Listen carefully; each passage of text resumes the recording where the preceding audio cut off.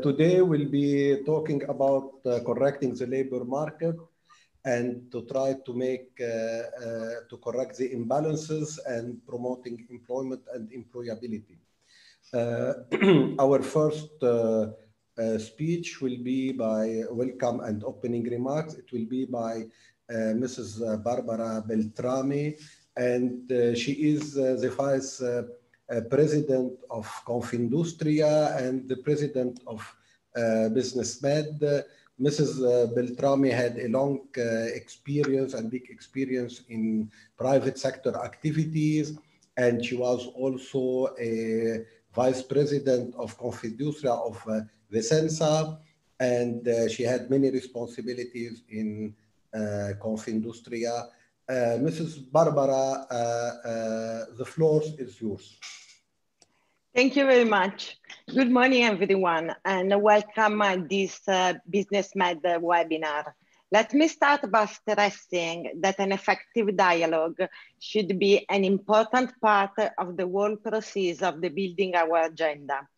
Social dialogue is crucial to achieve balance, sustainability, and inclusive growth, and to face the challenge of the employment-related issue.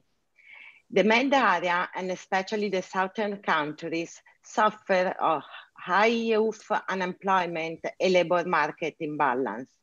The discussion we are having must mark a new stage in our agenda to stimulate dynamic reform of the labor markets. Today, the challenge requires a collective effort. Government, employment, and workers must work with the spirit of cooperation and mutual trust. We cannot act alone. We cannot act in isolation. If we want to achieve our goal, we must work together in order to anticipate the future challenge and opportunities, find solutions, and manage the social priorities. The SOLID project is an example of a multi-level consultation that can contribute to find solutions for more resilient and peaceful societies. Much will depend on our commitment to build a more effective social dialogue in the Med area.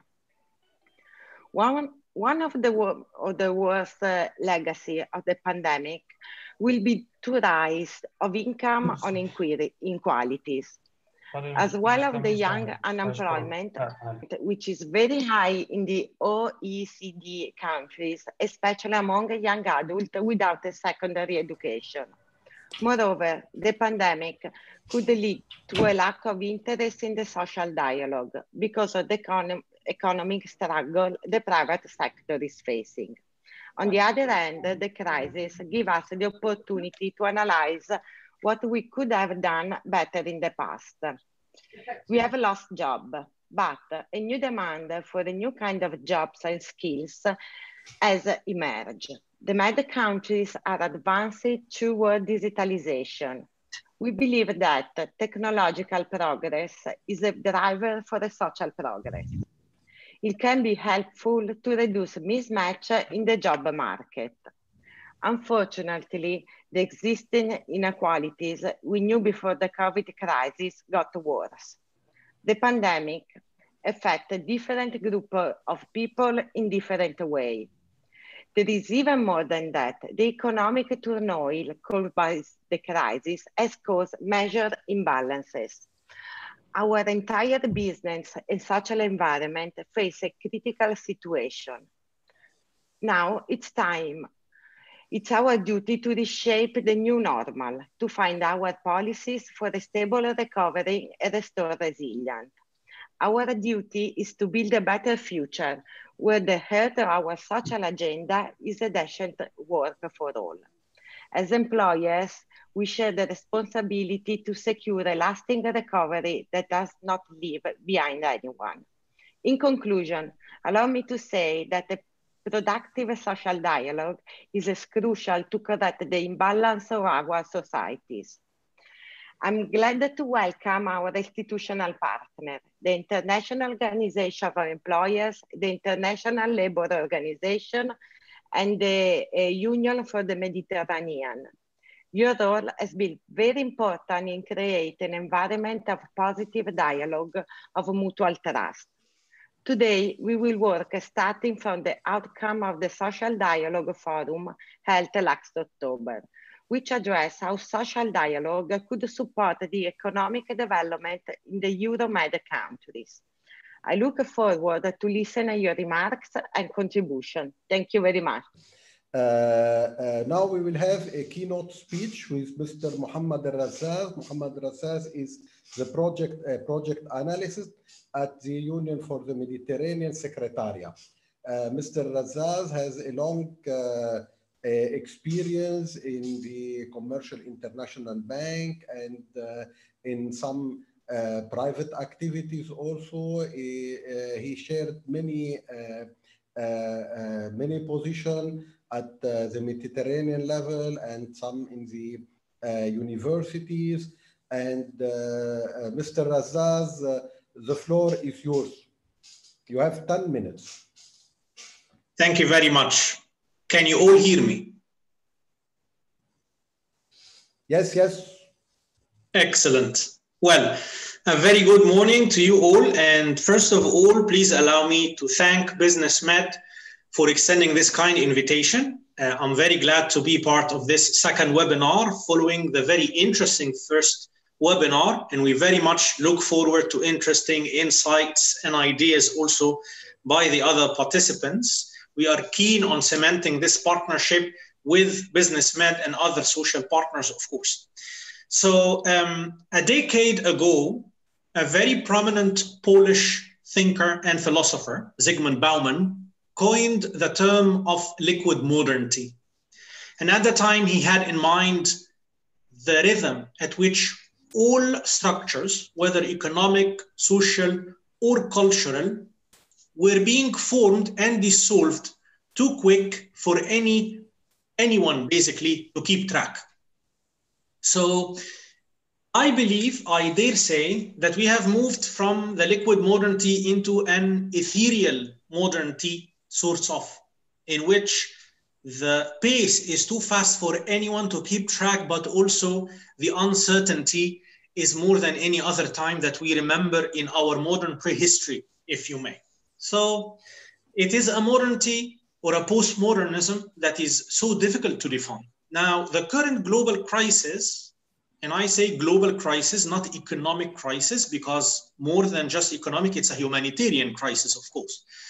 This current global crisis has left no stone unturned. We are all very well aware that not all countries and not all regions were affected in the same way or to the same extent by the current crisis.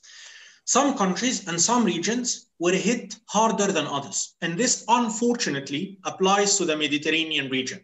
Mostly countries and regions that were heavily reliant and dependent on Chinese-led global value chains and supply chains, countries with structural economic vulnerabilities, with persisting budget deficits, with high debt exposure. These countries were hit harder than others. Also countries with low spendings on healthcare, countries that have drifted away from the concept of a welfare state. And now, beyond the cold mathematics of statistics and figures that you are all very well aware of, there is a human face. And because this crisis, as I said, in the first place is humanitarian. So some population groups also were hit harder than others. Some segments were affected more than others. And here I'm referring to women, youth, and migrants with limited skills or with a single skill set in a non-strategic sector. Also, those who are employed informally, they would bear the brunt of the current crisis. Problem is, they had already been underprivileged.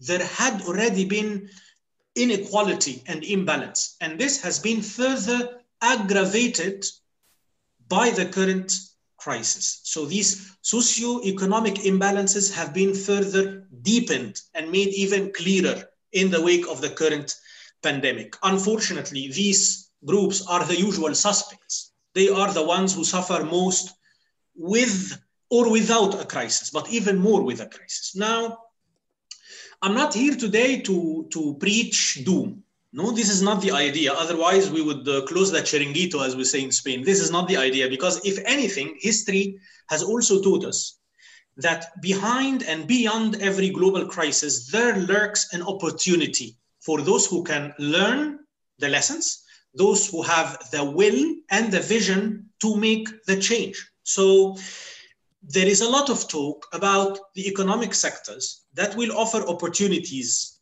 that will create jobs, that will absorb employment in the post-pandemic horizon. I can tell you, for example, about the blue or the maritime economy, about the green economy, now essential for a green recovery. It's as evident as Euclid. No, it's very clear. No, the Green Deal, the green recovery, but also sectors like creative economy, like social economy, like all the segments related to global value chains, because we do foresee a reconfiguration of value chains and a near shoring or reshoring of some of these value chains for obvious economic and security reasons. Now, having said that, the idea here is to make sure that for any talk about a post-pandemic recovery without an effective social dialogue would be a counterfeit discourse. It would be a false narrative.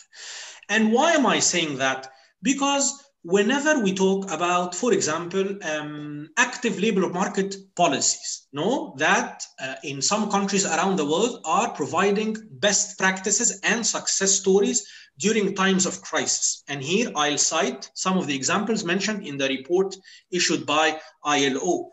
Countries like Denmark that have managed to reduce the increase in unemployment during times of crisis. Countries like South Korea, that through government spending have been able to subsidize and to offer subventions and assistance. Unfortunately, in the Mediterranean, I cannot think of so many success stories at this point in time. But again, first of all, social dialogue and an effective social dialogue has proven to be a precondition for effective active labor market policies that would generate employment, that would stimulate government spending and boost social confidence and consumer confidence. This is something very important in times of uncertainty.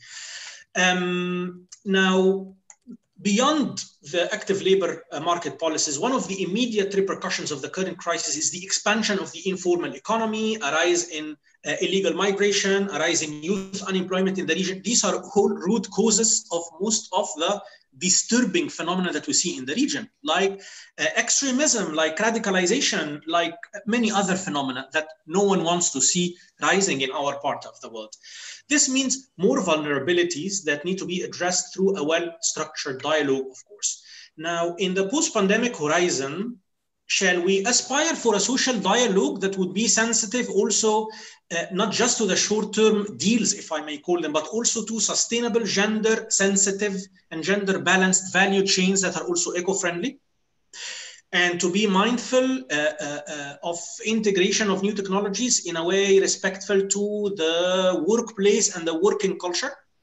Shall we aspire for more serial discussion of work-life balance in the aftermath of the pandemic and all the post-traumatic stress that we will all be suffering? Shall social dialogue take into account also global sociocultural mega trends that are affecting the livelihoods of millions of families around the world? Shall we take into consideration the post-truth condition? Shall we think about single-person households being the norm in the time to come, increasing connectedness but decreasing privacy, smart cities?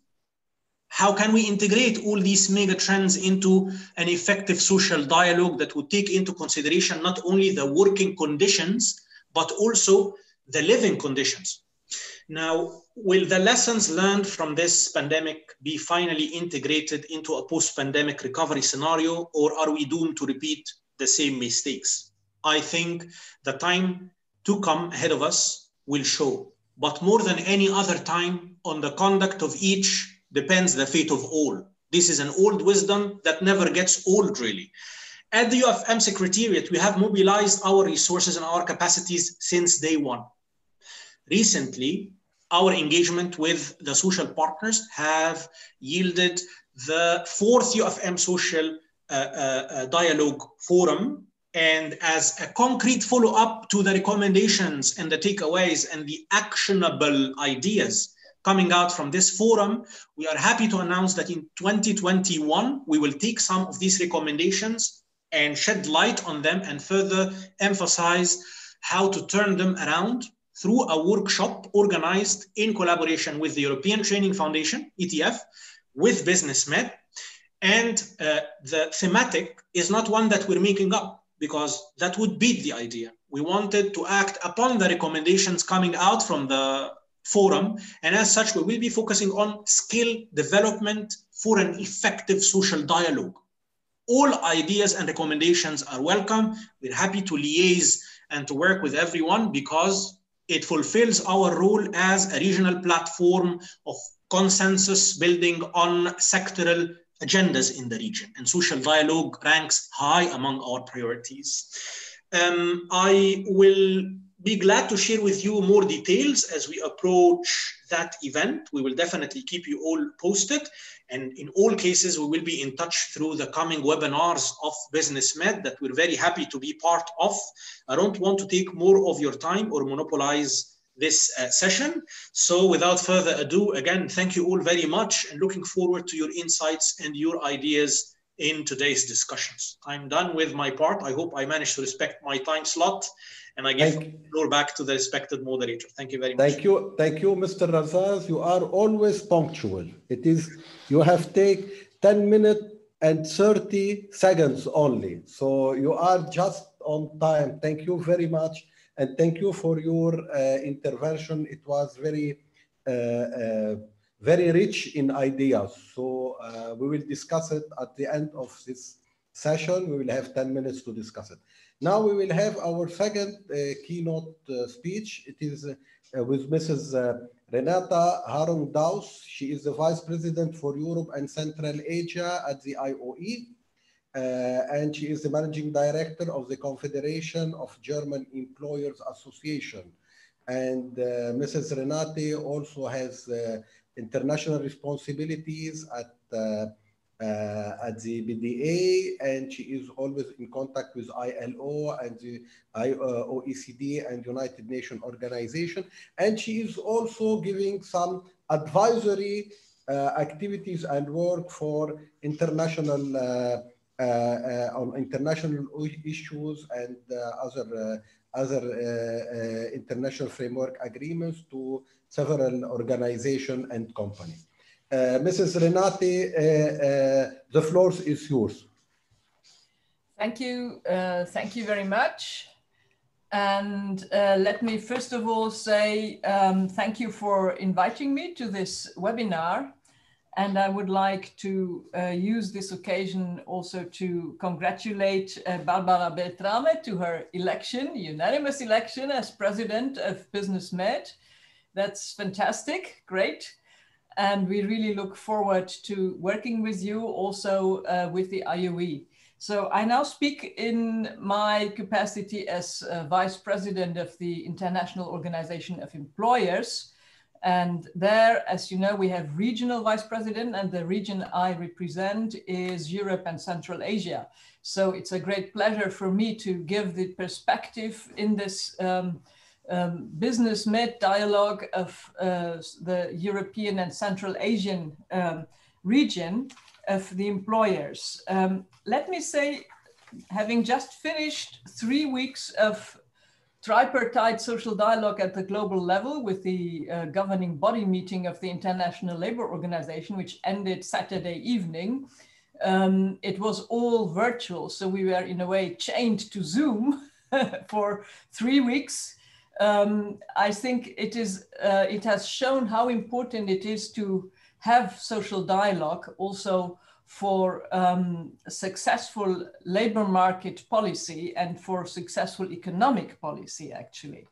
I would like to say that the International Organization of Employers, when the COVID crisis set in, immediately started to get information, to gather information from its member organizations about the national measures taken in the context of this COVID crisis. Because one of the main issues we have to look at is how can we make sure that the sort of medically inspired measures don't kill the economy completely. We made a very interesting synopsis, and we had very interesting discussions about different approaches by governments and parliaments to these measures, some of them being more, how shall I say, poisonous or toxic to the economy than others. But one of the main issues which we need to discuss, and the previous speaker, Mohamed Razas, has already mentioned it, is the effect of the sudden breakdown of all supply chains, the global supply chains. Because over the last 30 years, what happened is that companies, even small and medium-sized companies, have developed their supply chains, or that changed their production architecture in a way that it becomes more transnational, transfrontier. They have had more supply chains or more contracts, commercial contracts with companies across the borders. And these have suddenly been disrupted as governments, out of medical reasons to sort of control the spread of the pandemic, of the virus, closed the borders from one day to the next. And this was a real challenge for companies. It has been a real challenge also in the European Union, because, as you know, the single market, which means making business in the entire EU across borders without any distinction, that's one of the main pillars of the European Union. And then suddenly we found that companies could not, the frontiers were closed there as well. And we were faced with huge issues, for instance, for transfrontier workers who live in the border regions and cross the border every day to go to work and to go back home. And there it was a great help that, of course, in many activities, but of course not in all activities, in many activities, companies could resort to home teleworking, and so people didn't have to cross the borders, but they could stay at home. Germany is particularly concerned by this issue because Germany is a country which has borders to 7 other countries in the EU. So there were lots of bilateral problems to solve with these cross-border workers, and also with the tax issues, because as you know, the international tax agreements, when you work in one country and in another country, they change depending on the amount of time you work in the different countries. So all these bilateral issues had to be solved, and they were huge challenges for the businesses, for the business continuity. One of our main challenge was really the business continuity.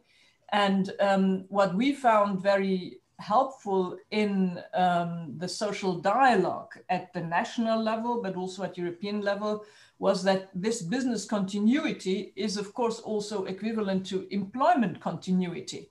And therefore, we had a parallel interest with the workers and with the trade unions to support measures that facilitate as much as possible employment and business continuity, even in those sectors which were hard hit by the measures against the pandemic. Now, obviously, one of the sectors was precisely the manufacturing with the supply chains which were disrupted. But the other sectors were all those, or still are actually, all those where in the services you have people coming together, like schools, like universities, hotels, restaurants. And this sector broke down completely because, as you remember, hotels and restaurants have been part of the closures in many countries, actually most countries, due to the confinement. So our challenge there is jointly with the trade unions, we have managed to get the government to agree to subsidies for short-time work, so that companies which had to stop their activities were not obliged to dismiss the workers, but the employment contract stayed. The workers received short-time subsidies for short-time work, but the companies themselves, and here I speak in particular of sort of independent artists or hoteliers or restaurant owners who had to simply, who went down to zero business activity, they had to receive, and they did receive money to safeguard their liquidity, because at the same time they have to continue paying their rent, they have to continue paying all sorts of current expenses. And this is a kind of discrepancy which needs to be taken care of. What also needs to be taken care of is to see how those sectors which have actually benefited a lot from these measures, and that's in particular the IT sector. I mean, take the company we are using, Zoom, as our technological facilitator. When you look at the shares on the financial markets, they have risen by huge amounts. And the question now will be, and it will be a discussion, I think also in the OECD, but in many other contexts, also in the national context, how does the taxation of these companies make sure that they also contribute their fair share, and that the burden doesn't rest only on the companies from manufacturing and on the workers who have been sort of hardest hit by the lockdown and the measures against the crisis. And this is one point where we have to make sure that on the one hand that the tax income is looked at in this regard, but also that the changes in regulation and the measures which are taken do not adversely affect those companies which actually do their activities and which are hiring many people, which are employment intensive and which have been hardest hit by this corona crisis. So what I wanted, the second point I wanted to make is that social dialogue, and this is in particular true for the region we are speaking about and the countries in the Mediterranean region, social dialogue requires a participation which is bottom up. It cannot be ordered from the top. And in order to mobilize bottom-up engagement of companies, but also of workers, the governments have to leave the space and have to make a policy which is conducive to social dialogue. And this means that the social partners, both sides, must be able to show to their members that it is useful to negotiate agreements. It is better than not to negotiate agreements. And here I think we have a big challenge which is posed by very kind of interventionist policy, because this interventionist policy is either, which is not impartial. It is either supporting workers or it is supporting employers. And then you have a kind of prisoner's dilemma, because the two sides of the social partners cannot come together, because it's one side always says it's better for me to go to the government rather to speak to my social partner. And I think this is something which needs to develop in the culture of social dialogue. And what I also would like to say is that the social dialogue and social partnership should be valued also as a bridge between political decisions, the political level, political regulation, and what we call civil society at large. And when we speak about civil society, there is always a kind of misunderstanding, because people, especially in the United Nations and in the sort of Anglo-American tradition, they mix up social partners with NGOs. But in the European tradition, and I think this is also true for our whole region in BUSINESSMED, there's a big difference between social partners and NGOs, because the social partners are the only ones who actually are mandated and are given the role by government regulation or by mandates to make agreements, to make collective agreements which are concluded with a binding effect on their members. So when you make a collective agreement between the representatives of workers and employers, as an employer, now I'm speaking from the employer perspective, you can be sure that this is then respected by all the workers, and the trade union will be committed to implementing this agreement. Whereas the big difference with NGOs is that they are political, they are pressure groups. They cannot take a commitment which they will then implement towards any member, because they don't have members which would be bound by their commitments. And it is extremely important in the political discussion to make this very, very clear that these roles are very different. So the social partners have a different role compared to NGOs. Obviously, also social employer organizations or trade unions, they also have a role acting as political pressure groups, but that's not all of it. When they speak to the government about regulation, about legislation and so on. But the main feature which makes social dialogue so important is this function that the social partners take commitments which they then enforce and implement with their own membership, so that we have a method, a way to organize labor market which is closer to the companies, which has a legitimacy, and which will also help the governments in implementing their labor market reforms and labor market regulations. And if we can continue to work in this direction to strengthen this role, it would be very, very good. And the BDA, as you know, is very active and committed through its own members in the regions and through its companies to promote this approach to social dialogue. Thank you very much, Chair. Thank you, Mrs. Renate. You have raised many questions, many ideas that really we were searching for them to make a clearer picture about the situation. Especially this, you make a very clear dichotomy between social partners in the social dialogue and the NGO system that we in the South and East Mediterranean countries, we are too much having this burden of NGOs. And some of, if I will take Lebanon, the American government and some of the Europeans, now they are stressing more on the NGOs in Lebanon to rebuild the situation, and which I feel it's little bit of a dangerous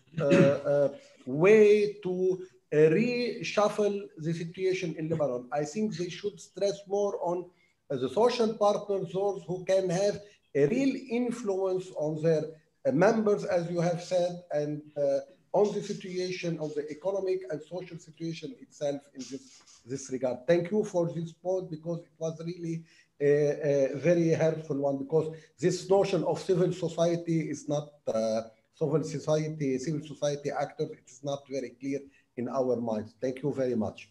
Now we will have some we have 5 to 7 minutes for discussion, and I want to and now we have a question where you will see on the screen, on your screen, and you will receive this, to put some major words that, or major words or major concepts that we have heard during this these 2 interventions from the keynote speakers. So you can do it. And it is also for the participants who are joining us, and they can only send their question. I will begin with Mrs. Barbara Beltran. Mrs. Barbara, from what you have heard from Mr. Razaz and from Mrs. Harlung Draus, what can you say in 1 minute regarding what are the major ideas that attracted you in what they have said? We are not hearing you. Barbara, open your mic. Actually, I find very interesting both of them, because they are very very professional people and they know what they're speaking to. So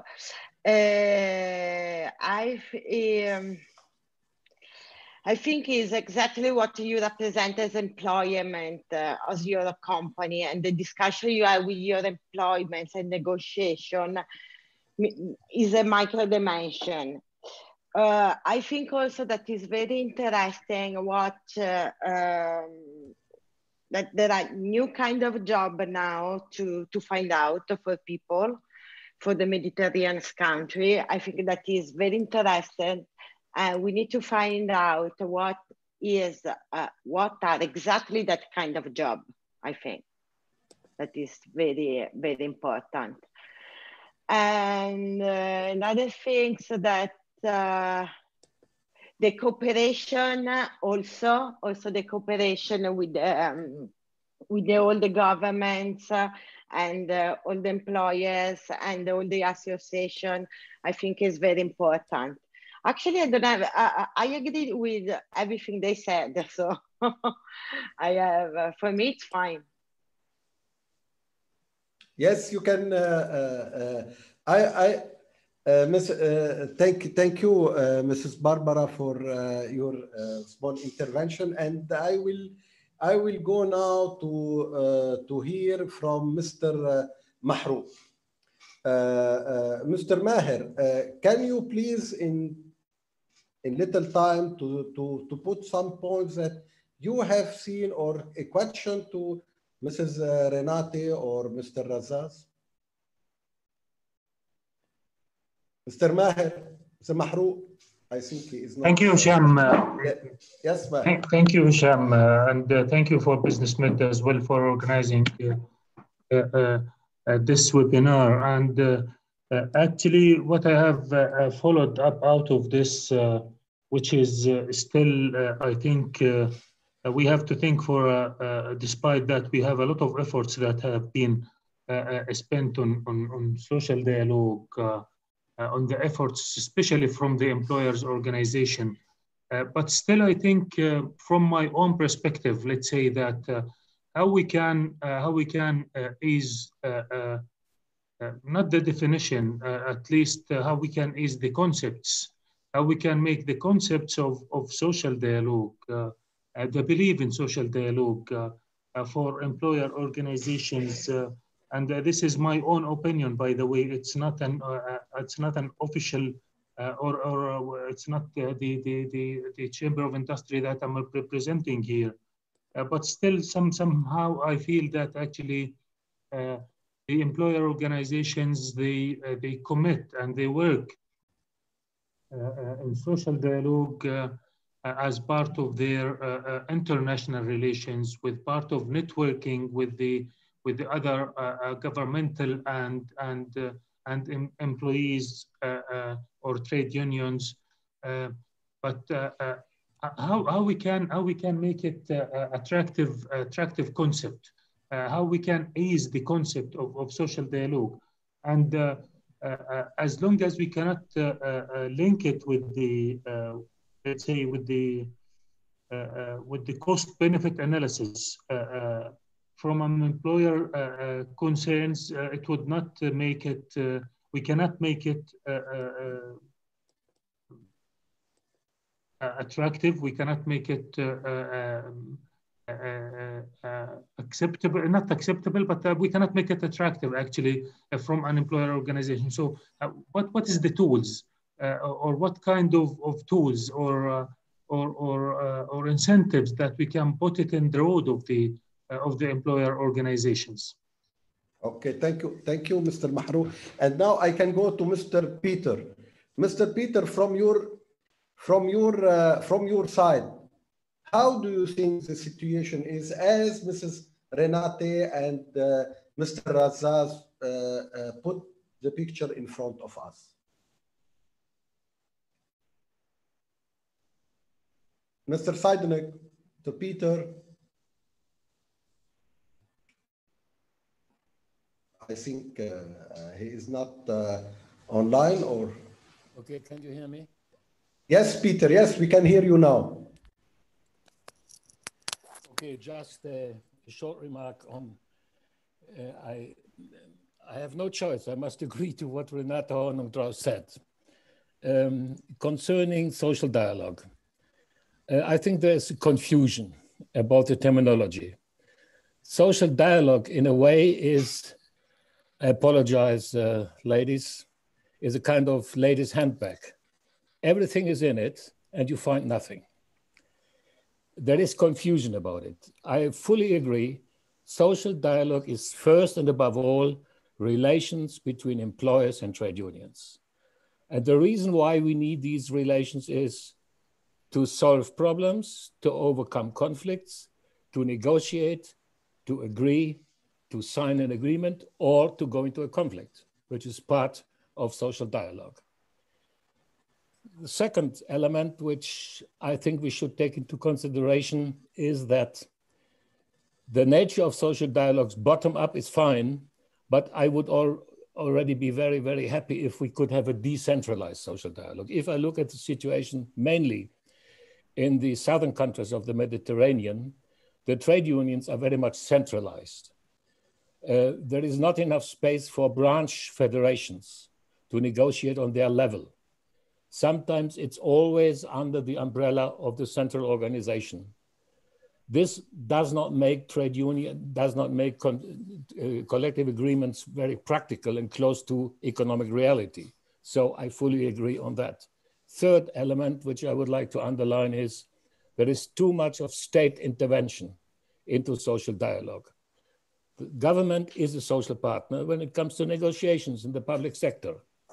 Tripartism does not mean that governments are heading the social dialogue. They are part of a consultation, and there should be equality among the three partners in a tripartite social dialogue. And last remark, I agree to the comments made on the role of NGOs. I have high esteem for a lot of NGOs. They are a lively element of civil society, but they are not part of the social dialogue in the classical sense of the term. But there should be no mix between NGOs and social dialogue. So I prefer to speak about industrial relations. Thank you very much. Okay, thank you, Mr. Peter. And I think Mrs. Renate has something to say. We will hear from you a conclusion about everything that has been done. And I want to add a question for you. Do you think the globalization, where is the globalization now in all the COVID effect and all things? Because maybe we are talking more on national level and maybe on somehow regional level, but maybe national level are much more now, the impact and the work is on national level now. So I will ask you for a 1.5 minutes to give all your ideas. Thank you. I didn't want to make a conclusion, just a short comment, because I think we have to be careful not to extrapolate our national traditions onto other countries and other traditions. So the social dialogue has, of course, different forms, like the bipartite one, which Peter Zeideneck has highlighted, is very strong in Germany and the Nordic countries. But we have to, we know that in other countries, you take, for instance, Italy or France or Spain or Belgium, now speaking about the north of Europe, northern side of the Mediterranean, the role of the state is much more intertwined with the social partners, because, for instance, in France, the collective agreements tend to be extended erga omnes by the government. In Italy, you have tripartite agreements between Confindustria, the trade unions, and the government, and so on and so on. So these are different traditions, and they all are rooted in their national socio-economic tradition. And I think they are all good, just as good. There is not one way to salvation, so to speak. But what I think is important is to make this difference between the social partners and NGOs in the sense of responsibility, and then also to make a difference between what we call the bipartite form of social partnership, or which is the collective bargaining, what Peter mentioned very much, and then the tripartite one, like in the ILO, but also at national levels, where the social partners and the government interact in different forms. But these are all legitimate forms. And then when it comes to decentralization, I think what's important is that it is bottom up. Now, if you have a very small country, it makes little sense to have 10 different regional or sectoral organizations. But if you have a very large country, obviously it does make sense because it's more differentiated. So every country has to find its own way and of developing it. The important point is the legitimacy and the representativeness. Now, on the globalization, at the moment, we look at globalization rather in shambles due to the measures which were taken to combat the virus. We hope that this will not last. But I agree with what my previous speaker, Mohamed Al-Assad, has said, that the situation will be different, and probably companies will organize their production architecture in a different way so as to be less vulnerable to similar events in the future. But then we just see a new free trade agreement, which has been concluded yesterday in the ASEAN with China and many ASEAN countries, which shows that there is a certain will to restore the global and economy and the global exchange. And I think that's a real challenge for us to work towards it. But it will certainly not be just a way back to the way before the crisis, but we will have to take into account the experiences companies made with these sudden measures and sudden border closures and so on. Thank you very much. Thank you, Mr. Razzaz. I know that you always you can concentrate your ideas. In 2 minutes, please. What do you have to say to finalize, to conclude what our discussion? Thank you very much. I took a note of the question made by Mr. Maher, and I actually have something to share, because it's an interesting question that we should all actually reflect upon. What could we do? How can we make the concept more attractive? No? And I believe that here there is a need for political agency.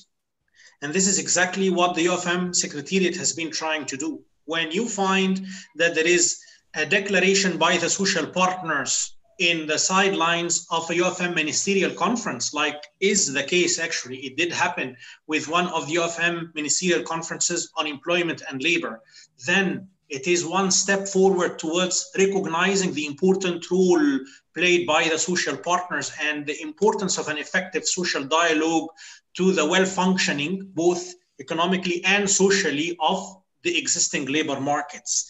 Everyone needs to understand that this is a win-win situation, because unfortunately for some segments and some decision maker classes, you need to emphasize what's in for them in terms of the political agenda or the diplomatic agenda. And here I'm not speaking only as a UFM Secretariat representative, I speak as an individual. No, I believe that there needs to be a very clear emphasis that this is not a favor, not something extra to walk the extra mile. No, it's something with a very clear and concrete impact for all the parties involved. Actually, the social partners and as such make life easier for the decision makers if they would be able to unleash the full potential of an effective social dialogue. So in a nutshell, I believe political agency is very important.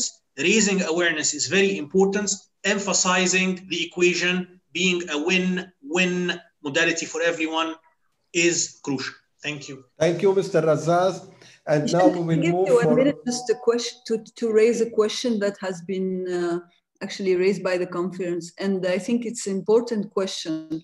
They're saying in Egypt, social dialogue is only perceived as negotiation between trade unions and employers over salaries. So how can we convince them that is much more than that? Indeed, most of the new generation are thinking that social dialogue is just increasing salaries or strike. So may I say something? Since I'm Egyptian, I happen to be the Egyptian, no, in the forum. Of course, Ms. Rihab Sultan, I do not represent Egypt. I'm not a diplomat. I come from academia, so I'm not speaking with a diplomatic hat or an Egyptian flag in my hand. I speak in general terms. There came a time, Ms. Sultan, a few years ago, before I started working for the Economic Development and Employment Division, when I didn't even understand what social dialogue meant. I thought it was another name for intercultural dialogue, in which you bring people in an agora sort of setting, like in ancient Greece, and have them exchange ideas and views on social issues of importance, like gender mainstreaming, to the end of the list. So I believe, Ms. Sultan, if you would allow me, there is a need to stress certain concepts that are related not only to the well-functioning economies, but to building resilience in a community. They should be integrated into the curricula early on. I'm not saying that everyone should grow up being an expert in social dialogue, but they should be aware of certain concepts. Like, for example, what do we mean by climate action? What do we mean by social dialogue? What do we mean by creative economy? What do we mean by this and that? If we manage to build this awareness at an early age, without getting and delving into further details, I think people would eventually grow up with this sort of awareness that it's more than just employers and employees. It's something that could be bipartite or tripartite, something that would benefit everyone and that concerns us as individuals, because we are all employees one way or another. And whether we are on the employer side or the employee side, there is something in it for us. Okay, thank you, Mr. Razat. Can we move now for our second session? It is about ILO policy framework for promoting employment and employability. Our first speaker will be Mr. Sayed Turki. He is a senior advisor for the Federation of Egyptian Industries. He will be talking on behalf of ACT-AMP, ILO Bureau for Employers Activity. Mr. Turki had a long experience in employers activity. He worked with many organizations at the international level, and now he is talking on behalf of ACT-AMP. Mr. Turki, the floor is yours. Thank you so much for giving me this opportunity to represent the Federation of Egyptian Industries in this important webinar. And maybe I have a comment because there is a question related to social dialogue in Egypt. And as I am representing the Federation of Egyptian Industries, the official representative of employers in Egypt, in fact, I cannot say that this is the only item of negotiation between employers, organizations, and trade unions in Egypt, the salaries. But I can say it is one of the very important items, but it is not limited only to the salaries. Sometimes we are negotiating about the OSH requirements, something related to the transportation of the staff and the health stuff. So and also we have this National Council for Social Dialogue since 2-3 years ago, even more. This is I close my remarks. So going back to the topic of my the employer's view about the imbalances of correcting the labor market imbalances in Egypt. At the Federation of Egyptian Industries have started in a very early stage a permanent dialogue with the government to present our full support and to ensure a full harmonization between the government initiatives and the private sector reactions. We believe that consultation between government and employers organizations is essential during such pandemic to mitigate the socio-economic impacts of the crisis, and is vital for enforcing new labor flexible policies and regulations that ease up doing business, taking into consideration the implications of the crisis. We found that the informal sector is one of the most affected sectors by COVID-19. The private sector has backed the government heavily to be able to compensate more than 1 million daily workers who have lost their daily income.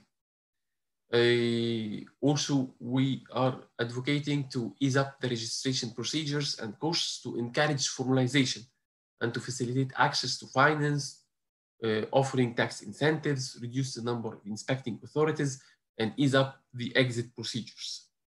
We encouraged our members not only to maximize their contribution through CSR activities to reduce the impact of the pandemic, especially in the labor field, but also to synergize these efforts with the other public and private players through solid channels of social dialogue.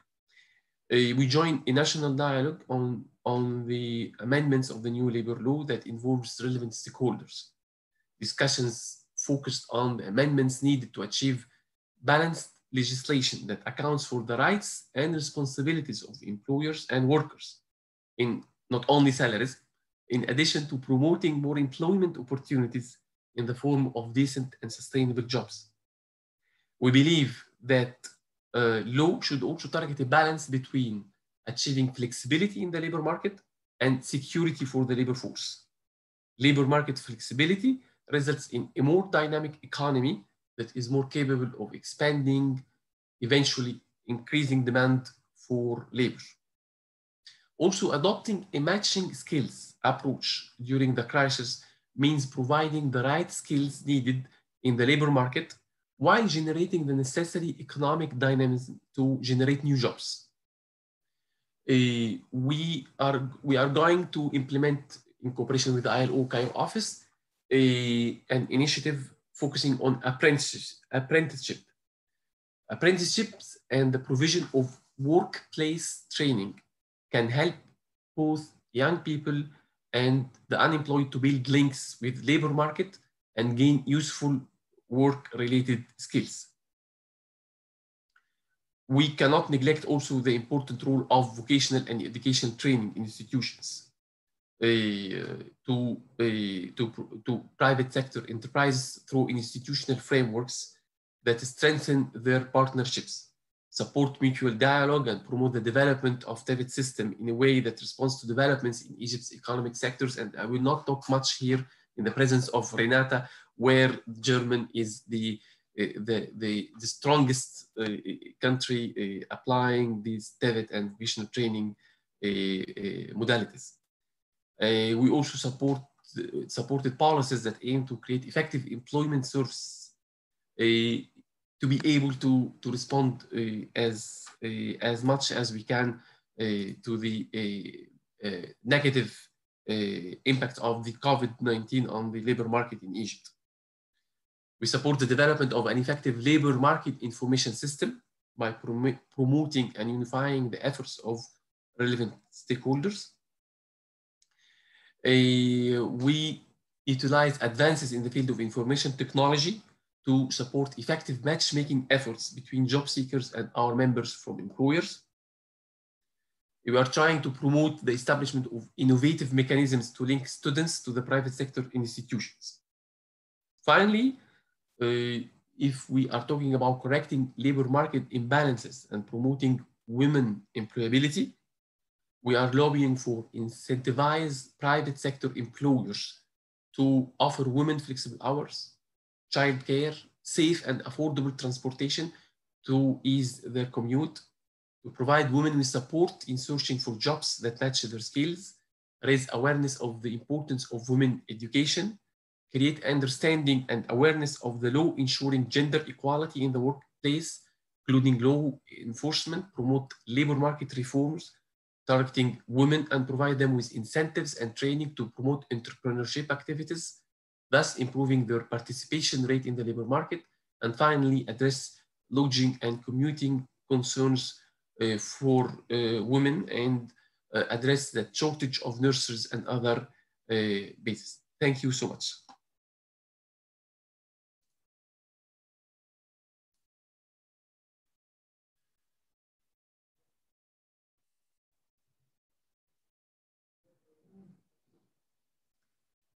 I think we can't hear you. Yeah, you don't have your mic, Hisham. Okay, sorry. Thank you, Mr. Turki, for your intervention and for representing the Egyptian employer in this webinar. Now we will go to our second intervention in this session. It will be done by on behalf of ACTRAV. We have Mr. Michael Watt. He is a technical officer at ILO ACTRAV, and we will have their position regarding the position of ACTRAV in all this in promoting employment and employability. And I think Mr. Watt will give us the workers' position on all the issues. Mr. Watt, the floor is yours. Thank you very much. Thank you very much, Speaker. Thank you very much. I am truly honored to be part of this meeting and to be speaking to you today. Representing the Bureau for Workers' Activities from our headquarters here in Geneva. I would sort of connect already to some of the most pertinent aspects that were mentioned by the speakers that came before, and thank you very much for very interesting speeches so far. And I think some of the points I would like to reiterate, firstly, as everyone is aware, I mean, we are truly living through exceptional times and are struggling with an unprecedented crisis. The ILO estimations have shown that during the first wave of the pandemic, up to 70% of working hours, which is our proxy for working hours, for unemployment in particular, were lost during the first wave of the pandemic, which is an equivalent of almost 500 million jobs worldwide. We've seen enterprises and workers struggle through lockdown measures, as well as through the implications of the pandemic itself. And these are all trends, particularly in this region, that are continued to worsen over the last few weeks. And that's, I think, one of the sort of the crucial aspects of this. So I would like to reiterate that other speakers have said before, that not all workers and sectors have been hit equally. And also that we mustn't just look at this particular pandemic in isolation. We know that a lot of the challenges that we see now have already been there before the crisis. And to some extent, COVID has exacerbated some of the trends and challenges in our labour markets today. Many sectors, and Renate Honenglas has already mentioned some of them, such as manufacturing, as well as service sectors, tourism and hospitality, had experienced huge supply and demand shocks simultaneously, which to that extent has been quite unprecedented. We heard already about the changes in supply chains, and we see how enterprises are trying to limit risk to their overexposed supply chains. And from the workers' perspective, we see that it is mostly workers who were already in vulnerable situations before that are now those who are suffering the most. And these have already been mentioned as well, workers such as young workers, women in particular, migrant workers, or those in the informal economy were those who have been impacted the most. And secondly, I would like to highlight something that is that workers have been very much at the forefront of the fight against COVID-19, such as health workers, such as first responders, have been working in, at times, horrendous working conditions in order to save lives and support their societies and communities. And this is something that we will have to address more strongly also throughout subsequent waves of this pandemic. And these are some of the main issues that the ILO has been looking into. And we've been working very hard since the outbreak of the pandemic to support our constituents in that regard. And again, I would like to reiterate that this crisis may not be seen very much in isolation. This is part of the broader trends that we've already seen in the world of work, such as digitalization, globalization, changes in demographics, or changes such as climate change. And as such, the ILO has very much tried to use its centenary declaration, which was adopted at the last International Labour Conference in 2019, as the basis for our intervention.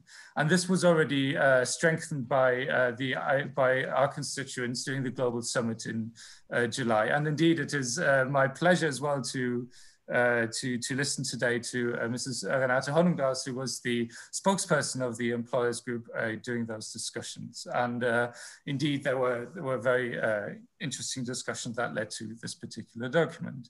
And this is there are key aspects of this declaration I would like to highlight, which should be at the basis of any given crisis intervention.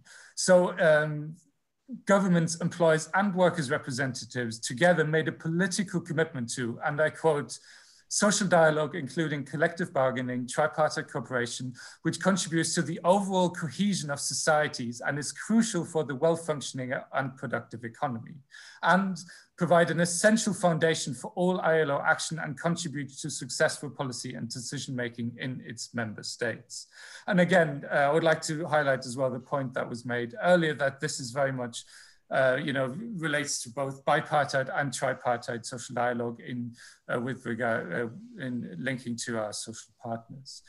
Crucially, and this is another point which is of key concerns to workers, is that the Centenary Declaration makes a link between workers' rights and inclusive and sustainable growth, which is a key aspect that should be a part of this recovery. It makes further a key notion to focusing on freedom of association and the effective recognition of the rights to collective bargaining and enabling rights. This should be at the heart of any intervention, both at national, regional, and international level for this particular crisis. Because as I've said before, and what has been said before, it is those workers who were, even before the crisis, most vulnerable, who are now those who are suffering the most.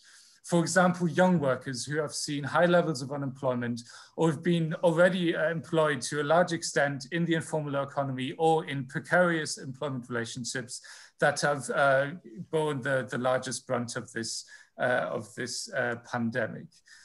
They've also had somewhat of a dual impact, as they've also already seen the education institutions and a general lack of decent employment opportunities in their respective countries as a prohibitor for enjoining productive employment. And this is a huge concern, since we know also from past crises how a reduction in years of schooling or the prolonged unemployment at such an age has severe impact of employability and as well of earning capabilities in the future.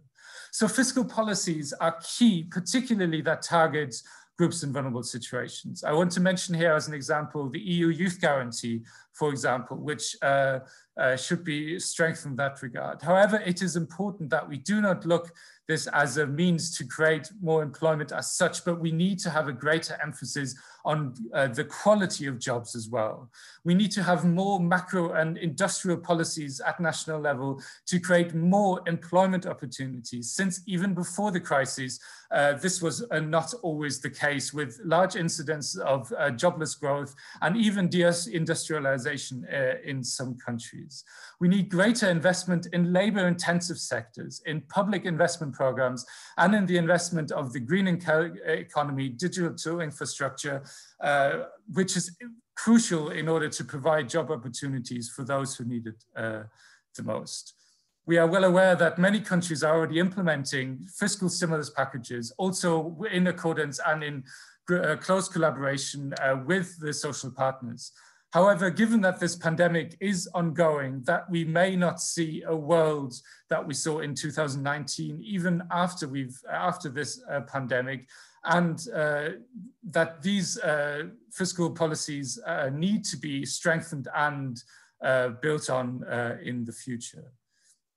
Past crises have shown us very strongly that there is no guarantee that those who have been affected most by this crisis also those who will be benefit from the subsequent policy.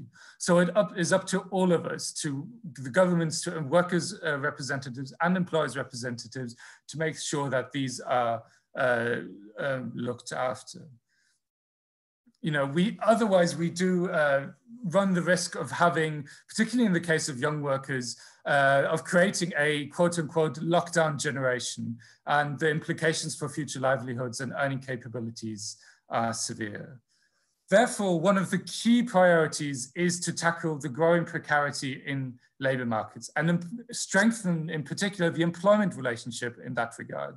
And again, I would like to quote the Centenary Declaration here. Since all constituents have made a political commitment to, and I quote, strengthening the institutions of work to ensure adequate protection of all workers and reaffirming the continued relevance of the employment relationship as a means of providing certainty and legal protection for workers. To that end, incorporating social partners and workers and employers organizations in the design and implementations of COVID-19 related policies is of crucial importance. Building confidence through trust and dialogue is crucial to make policy measures effective.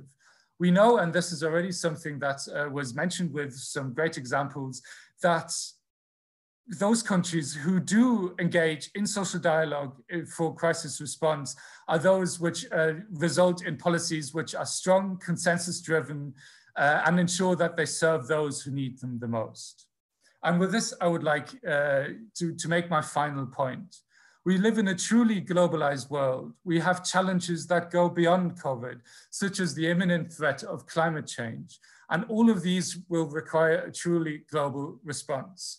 How we foster multilateralism, how we achieve the Sustainable Development Goals in this decade of action will require a complete buy-in of all, including workers' representatives, employers' representatives, and governments at national level. With this, I thank you very much for your attention, and I'm looking forward to the ensuing discussion. Thank you very much. Thank you very much, Mr. Watt. It was a very important intervention done by Actrav, and we have now another way to see and to have the perspective of the problem. I will begin now. We have 10 minutes. We will raise some questions, and we will discuss the issues that we have heard now. And I will begin with Mrs. Dolores Bonici. She is the president of Malta Employers Organization, and she is an employer herself. Mrs. Bonici, please, I want to hear from you an employer's perspective of the problem or the social dialogue, and how social dialogue can be used to facilitate and to reduce the impact of COVID, of the economic crisis, and everything we are just seeing in the economic arena in this period. The floor is okay. Bonici. Good morning, everybody. First of all, I must make a very good comment, if I may, that in Malta we do enjoy a very good and sound social dialogue practice. If you had gone maybe 20 years ago, the idea about unions and also employers, it would be like a fighting confrontations. But at this day and age, we have learned to collaborate and also to meet on the social dialogue unit, which is the MCESD in Malta. We have, by collaboration, we have sat down and seen each other's sides of the quotation. And what one wants, the other one will discuss and assess the outcome of the effects on the employers or on the workers. We also have the input of the civil society at our social group. However, in this day and age today, we are still getting, Renata mentioned how important it is for the equality to feel equal when you meet the government as a social partner as well. we are a bit overpowered in Malta with the social approach, social dialogue approach as regards to the government, in the sense that sometimes we have programs or we have items to discuss, and these are hijacked by a government need to discuss an urgent, for example, subject. This, of course, we sometimes have to surrender to it because it can be something very, very urgent. And also, we eventually come to a sort of a compromise. There are still issues which bother us in the sense that if the government decides to place something, as we say, escaping the social dialogue, it is either entered at election time in the political manifesto, or it is done as a political promise. And this we do not agree with, and we do not encourage, and we oppose. Because if you include it in a political manifesto, they will have the best excuse to say, no, it must be done because it was a political promise. And of course, political promises are done for vote rigging. So I'm being very blunt here. This is the sort of little knickknacks that are still bothering us. But besides that, in Malta, social dialogue is very, very healthy. The unions have, the workers' unions have all come together, and they are all represented at the social dialogue unit, and also the employers' bodies. There is someone who has his micro opening, and we are listening to some interruption somewhere. I cannot hear it. So with our background and the social dialogue at present, I can say that yes, it can improve. It can improve a lot because, like it was said before, the NGOs, who are quite not to be neglected, sort of, they all fall into more or less the civil society part of our social dialogue. However, they can sometimes be very strong, especially in the climate change issue. And in Malta, we have also the civil issue of the rule of law, which was very much challenged lately. We are still wanting more justice and more establishment of the rule of law and good governance. And this is something that all the social partners agree upon, and we still insist about certain issues that really have to be dealt with. Thank you. Thank you, Mrs. Bonici, for this intervention, and it shed light on something that is going on in Malta, and we can see it now from Mr. Mahrouk perspective. What is going on in Jordan, Mr. Mahrouk, I want to ask you on the level of employment and employability, and in 2 minutes, please, Mr. Mahrouk. Sure, Hisham. Thank you very much again. And for the concerns of unemployment in Jordan, as you know, that the needs for social dialogue is quite important, as long as we know, and if we agree as a tripartite for the role of social dialogue in absorbing the unemployed people, or a portion of the unemployed people. And actually, the problem of unemployment is becoming deeper through the crisis of COVID, or the pandemic of COVID-19, that leads to increased unemployment rate from 18% to 23.1%. Through the first 6 months of 2020, and the official expectations, and this is the official statistics actually shows this number. The official expectations for the unemployment to reach 25% by the end of this year. I think this is quite a major a major obstacle that facing the national economy, and the belief in social dialogue, I think, is a major concern. The government, and I do agree actually with the points that have been raised by Dr. Razaz when he mentioned that the government agency, because believes itself it would not be enough actually to help in absorbing or in executing the recommendations that comes out of the social dialogue, because we have several attempts, and I think in the third session I'm gonna share with you our expertise in this field, specifically in the solid project that have been executed within BUSINESSMED or with BUSINESSMED. And we have thought that the generally again social dialogue itself would not help actually, as long as it's not quite a comprehensive dialogue. This is what we have seen during the last few years.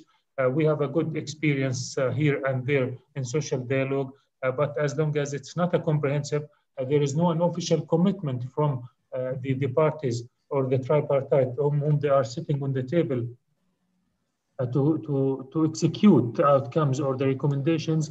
I think, and to affect at the level of general policies, it would not actually create the looking or the impact that we are looking for out of social dialogue. Thank you, Mr. Mahrouk. Mrs. Renate, please, can you in 2 minutes give us some ideas or the general ideas of ACTAMP, and because I know that IOE and ACTAMP are working together on some issues. Can you in 2 minutes, please, I will give you these 2 minutes because we don't have too much time. Can you in 2 minutes, please, summarize for us the position of IOE and ACTAMP on the issues we are discussing? Yes, very happy. Thank you very much, Chair. Actually, I'm very pleased to hear that Michael, our colleague from ACTRAF, has mentioned the Centenary Declaration, because our colleague Sayed Tarki was a member of the committee, of the conference committee, which negotiated this declaration, and I was the employer negotiator for the employers group, and we had a very intense debate. And actually, I'm very pleased that we managed to get a very concrete outcome. And this was 1 year before the pandemic measures actually set in. And we now find that the recommendations we made in this Centenary Declaration are precisely the ones which need to be implemented now. And when I look at ACTAMP, it is about helping. Let me put it that way. First of all, Centenary Declaration. What is really important in the Centenary Declaration is that it focuses on the 3 levels. On the global level, what can the ILO do to help the national constituents? Second level, what should member states and governments at national level do to develop the principles of the ILO of decent work? I'm not going to go into the details of that. I think we all know the decent work concept, combat informality, make sure the economy develops well, the workers have good working conditions, and we progress in this regard, and social inequality is combated, and so on. And the third pillar, so to speak, is what can the social partners do to promote this? And if I now go to the concrete actions of the ACTAMP now during the crisis, it has focused its work, and it has just published an important guide for employer and business organizations to help them provide services to their members in the times of the COVID crisis. And this is very, very concrete because it is based on information and input from the different member organizations, from the different employer organizations. and it helps organizations to get a glimpse of what other countries are doing, social partners in other countries are doing, and to get some inspiration for their own national context. And if I may come back to one of the remarks you made at the very beginning, I think the issue of social partners really making sure that they get a basis, a bottom-up basis, they get the interest of companies. One question in the chat was about SMEs. Very, very important, how to make sure that business organizations can actually help SMEs, that they can deliver a added value to SMEs, even help small entrepreneurs get out of informality and get into the formal part of the economy. Now, this is obviously a link to political advocacy, facilitating, making regulation less cumbersome, but it is also about helping companies, helping entrepreneurs to get into the regulated sector. And all this is part of this guide which ACTEMP has been producing. And I think that's very, very useful, and colleagues should really be encouraged to contact ACTEMP and to get hold of this guide and to discuss this in the sense of strengthening this type of organization. And just to come back, you are absolutely right. The NGOs very often are kind of nicely packaged organizations which sometimes are financed by very specific interests or government or even business interests. We should be careful not to fall into the trap, and also to warn our governments to really resist and insist on dealing and consulting the real representative local employer organizations.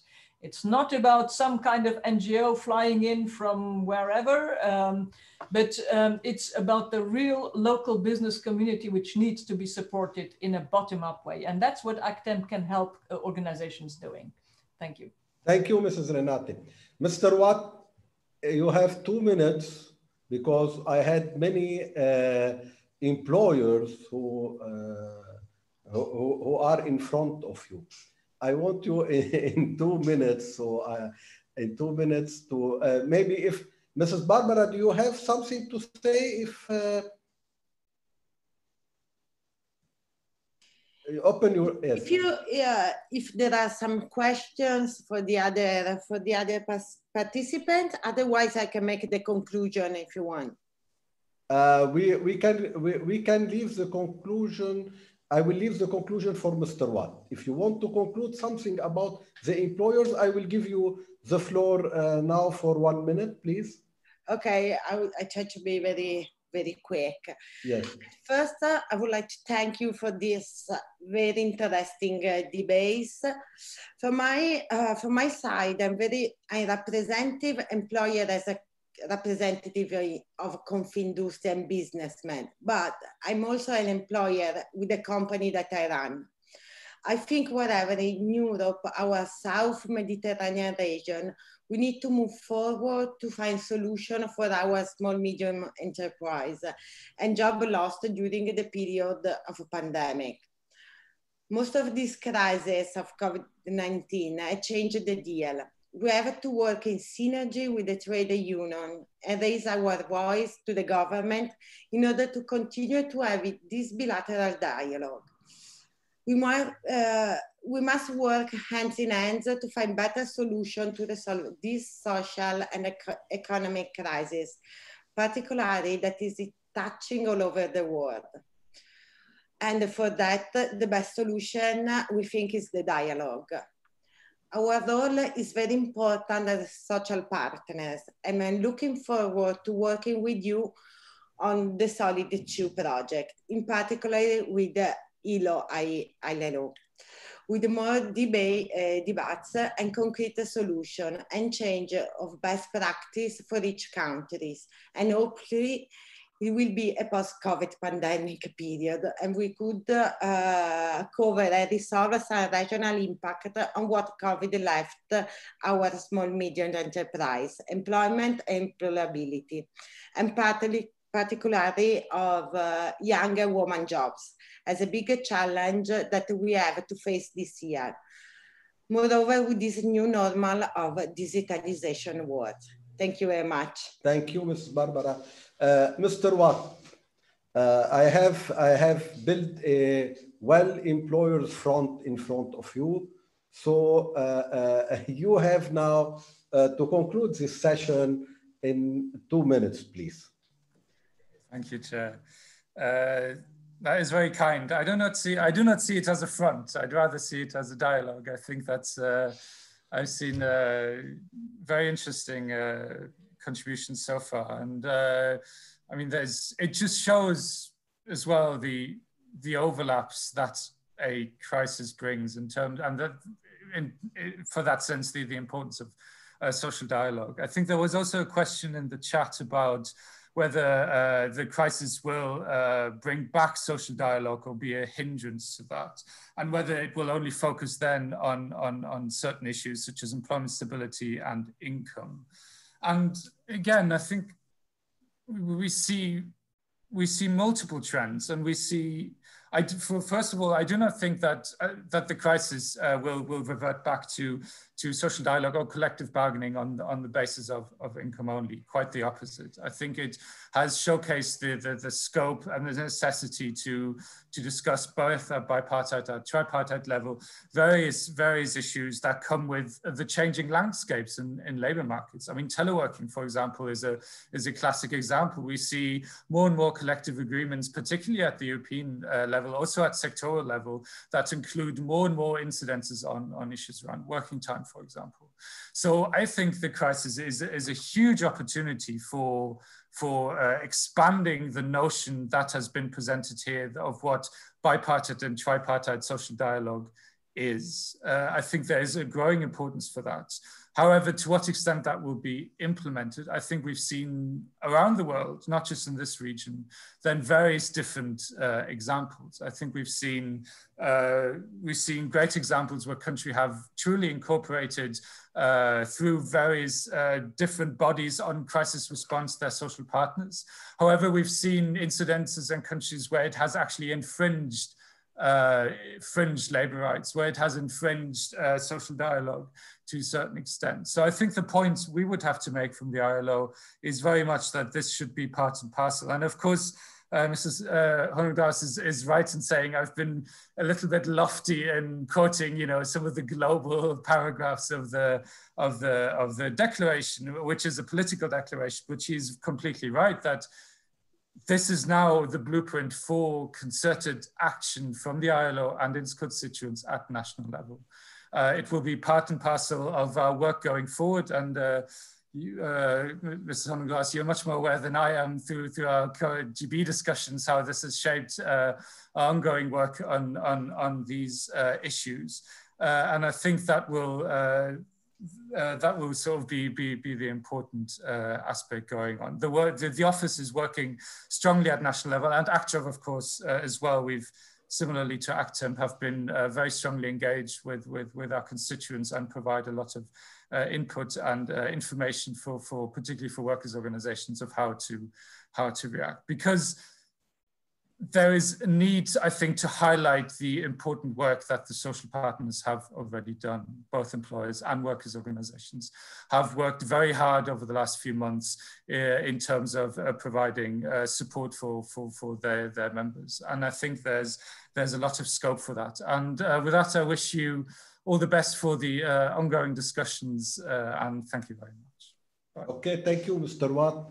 Now we will move for the session, the last session before we will have the session of interactive session question and A. We will have now the session entitled Promoting Employment and Employability through Social Dialogue between Employers and Trade Union Organization. It is a case study session on the SOLID project.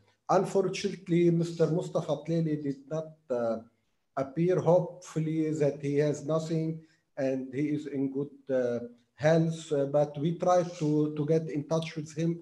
Hope that Mr. Tlaili we will, because he is not here, so I am a little bit worried about Mr. Tleli, why he is not, he did not join us.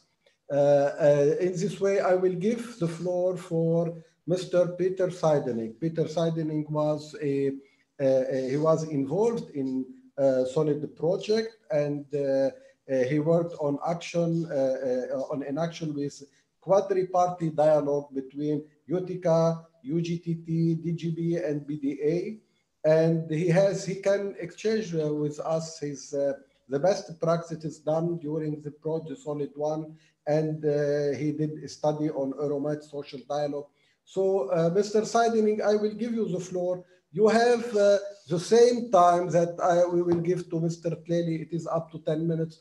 Mr. Seidening, you have the floor is yours. Hisham, I think that Peter left. Peter also left? Yes, but it's fine. Muhammad is here. Okay, so can you, Jihan, yes, I will give you the floor. Please. I think go with Muhammad. As you're here, Muhammad, you know Solid better than anyone. Bye, Dolores. Okay. So Solid project first phase was a first project on the region on social dialogue. When I say on the region, it was with 3 countries as an example. It was Tunisia, Morocco, and Jordan. And now we will move to Solid 2 phase with Tunisia, Morocco, Jordan, but we'll also add Palestine, Algeria, and Morocco. I think I forgot Morocco. Lebanon. So it will be 6 South Mediterranean countries, but we also have our partners in Europe in terms of exchange of know-how. And we worked closely for Solid 1 with Germany and Italy. And for Solid 2, we work closely with Business Europe and European Trade Union to take some European countries as per Danish or Norwegian that have more experience and social dialogue within the region. And we are planning to continue on what we did on Solid 1. And in Solid 1, we had social partners, of course, which is trade union and employers from both sides. And also we added a component, as Renate said, it was civil society. It was not a social dialogue directly, it was a civic dialogue, because most of the social partners don't want to involve the social civil society. So we used the word civic dialogue.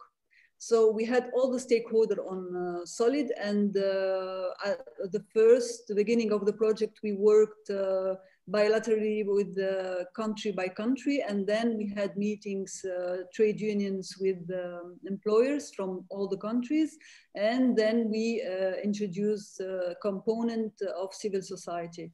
At the end, we have signed a charter of 12 components, and most of the charter, it's not crisis or increase of salary. So we tried to not to work on the subject that will make everyone disagree during the meetings. So we raised the important subject as the employment, as women rights, as the SDGs. We worked on most of the SDGs actually, and the charter was with 12 points. And actually it was closely with the ILO conventions. And we signed this charter, and this is important to say that we did not involve government at the beginning, but we want to raise our voice to the governments. And at the end, the ministers of these 3 countries signed the charter, and we expect to have the same result for Solid 2. Nevertheless, the Solid 2 will start with these 3 countries with already moved on in terms of the charter implementation, but so the project name is Promotion of Social Dialogue. That is important to say, because most of these countries don't know what is social dialogue. And we are not all, I mean, it's not easy. We are not experts of social dialogue. I mean, particularly when you see in the South Mediterranean region, the youth, they're not aware that social dialogue is covering all these areas. And sometimes I can say to myself, I've been to a meeting with more than 200 men, and I was the only woman involved in this meeting. And that was impressive because usually they discuss the own right of the women. So, and the employment right of the women, maternity leave, this kind of things. And you say, why the women are not involved in this dialogue? Why the youth are not involved? So what we tried to do on the SOLID project is to promote the information, what is exactly social dialogue and what social dialogue involved. And when you see now most of the meetings on social economy, on CSR, on women empowerment, all of this returns to the decision made by the government in terms of social dialogue. The problem is that we saw the difference between Europe social dialogue and South Mediterranean social dialogue. And as an experience, we bring all these partners to the social dialogue based in Belgium. It was our partner CNT Belge, which involved Business Europe and European Trade Union.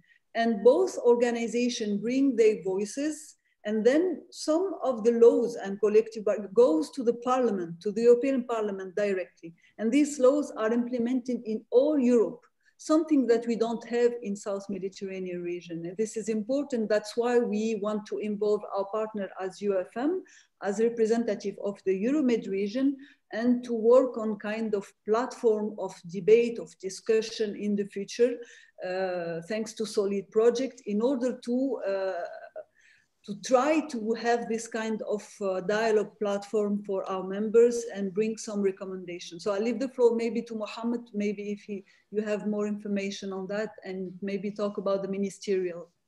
Yes, maybe Mohammed, you can little bit, you can say whatever you want, it's the floor is yours, but you have raised in your first intervention something about the political issue about social dialogue and how social dialogue could be a real tool in the situation the world is facing now and we are facing in the South Mediterranean countries. And as Jihan said, the problem that they do not understand what is social dialogue. And social dialogue in the mind of people is not well defined. And also Mrs. Renate spoke about social dialogue in a way that maybe we have. What is the experience? What do you have to say? Just 2 seconds, Hisham, we would say bye to our president. She has to leave. She has another meeting. Thank you, President. Thank you, Mrs. Barbara. For joining us today. It was nice meeting you. Thank you very much. Please, we want from you, I will interrupt, and I want from you 2 minutes as you are concluding. Yes. We want 2 minutes from her. She gave her conclusion. I already said before. Okay. Thank you very much. Okay, thank you. Thank you so much. Bye. Bye. Mr. Razzaz. Thank you very much. I will again stress the need for agency. There is a need for political agency. There is a need for this to be really given the forefront of the political discussion. And I think the best way to do this is through ministerial conferences and through ministerial declarations or even joint statements. And as such, it was fantastic to see how the UFM ministers in some of their ministerial declarations stressed the need for an effective social dialogue as a means to building resilient labor markets. And now in the wake of the COVID, I do foresee also in the coming UFM Ministerial Conference on Employment and Labor, we are yet to see when it will take place. I imagine that social dialogue would be also one of the key areas touched upon by the ministers. And it would be fantastic if there would be yet another mandate or a clear indication on what needs to be done in concrete terms to further promote this file. From our side, now I'm not talking as a decision-making authority of any sort.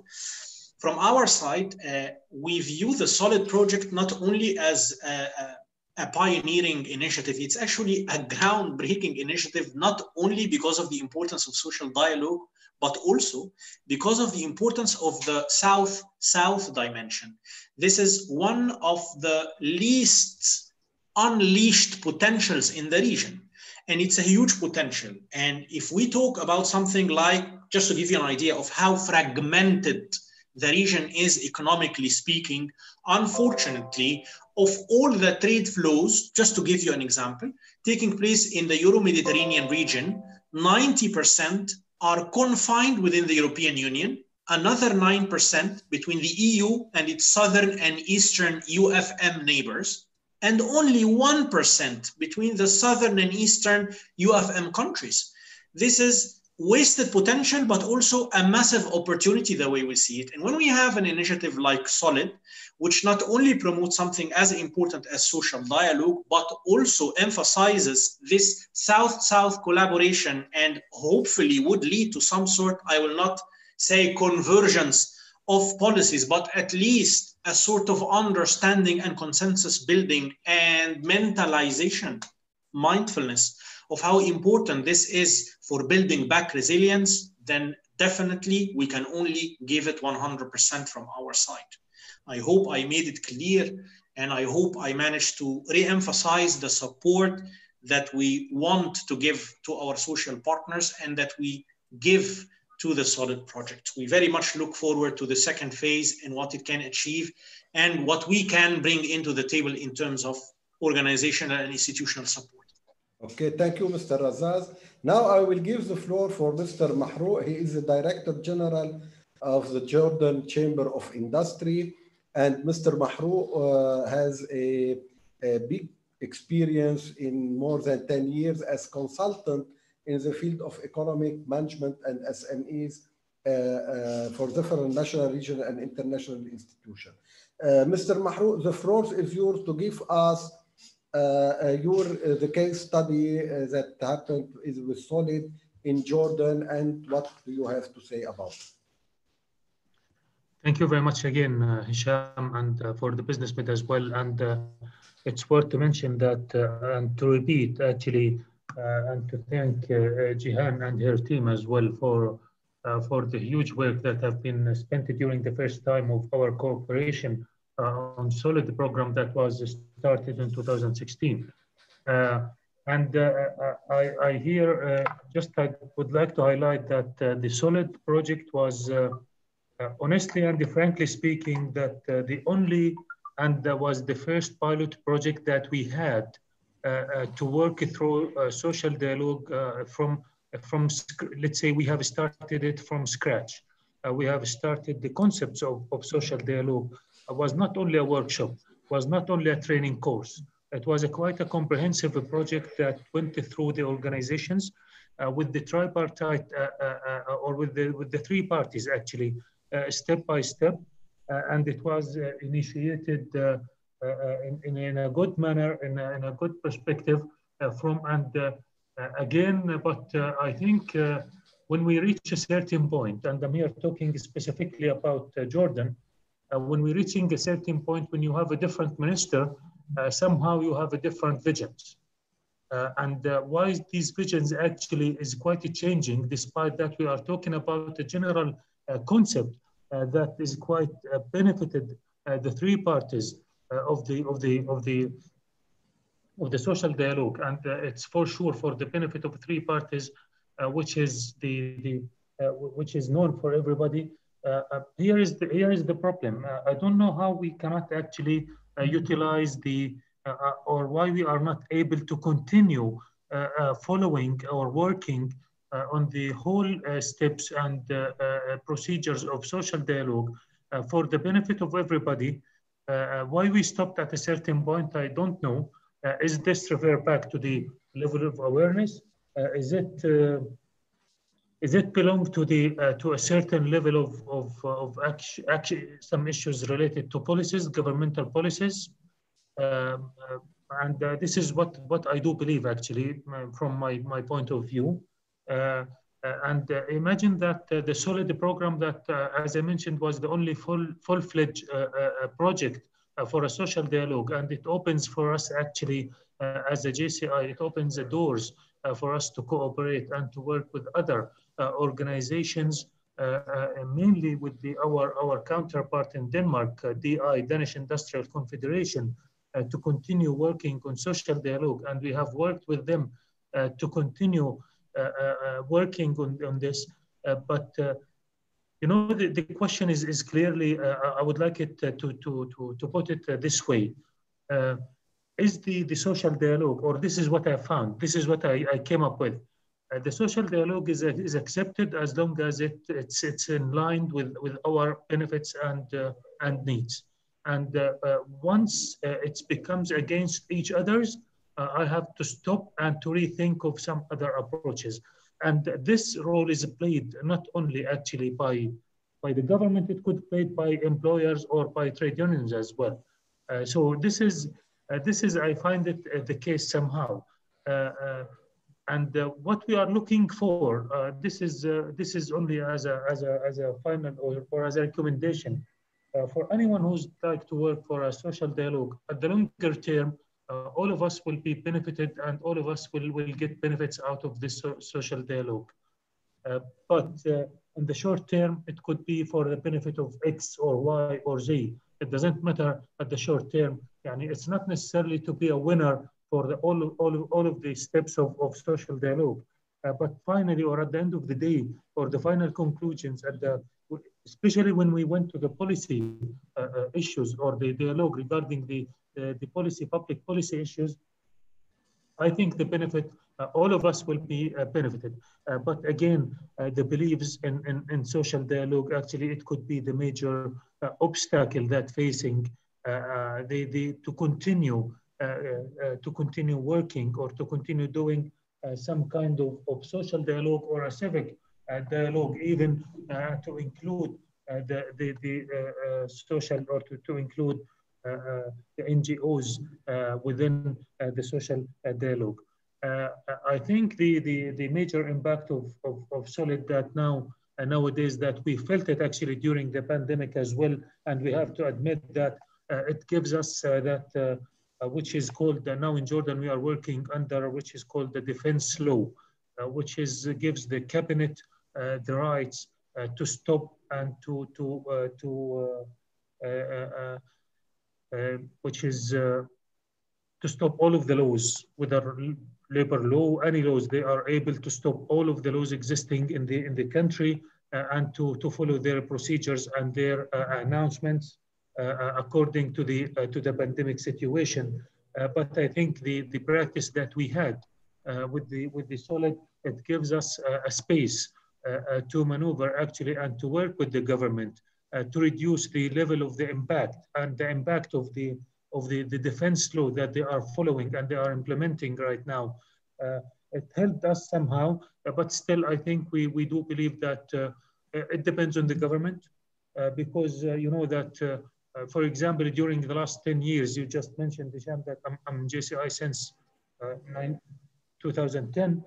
I have worked with 11 Minister of Labors during the last 10 years, which means that I'm worked with a minister in a few months, I say.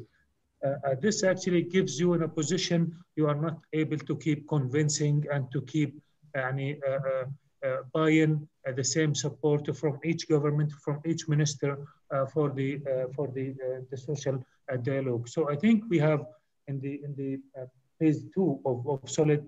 I would recommend actually if we can come up with a something how we can make it not necessarily institutionalized, but somehow to be organized, to be officialized, to be to make the social dialogue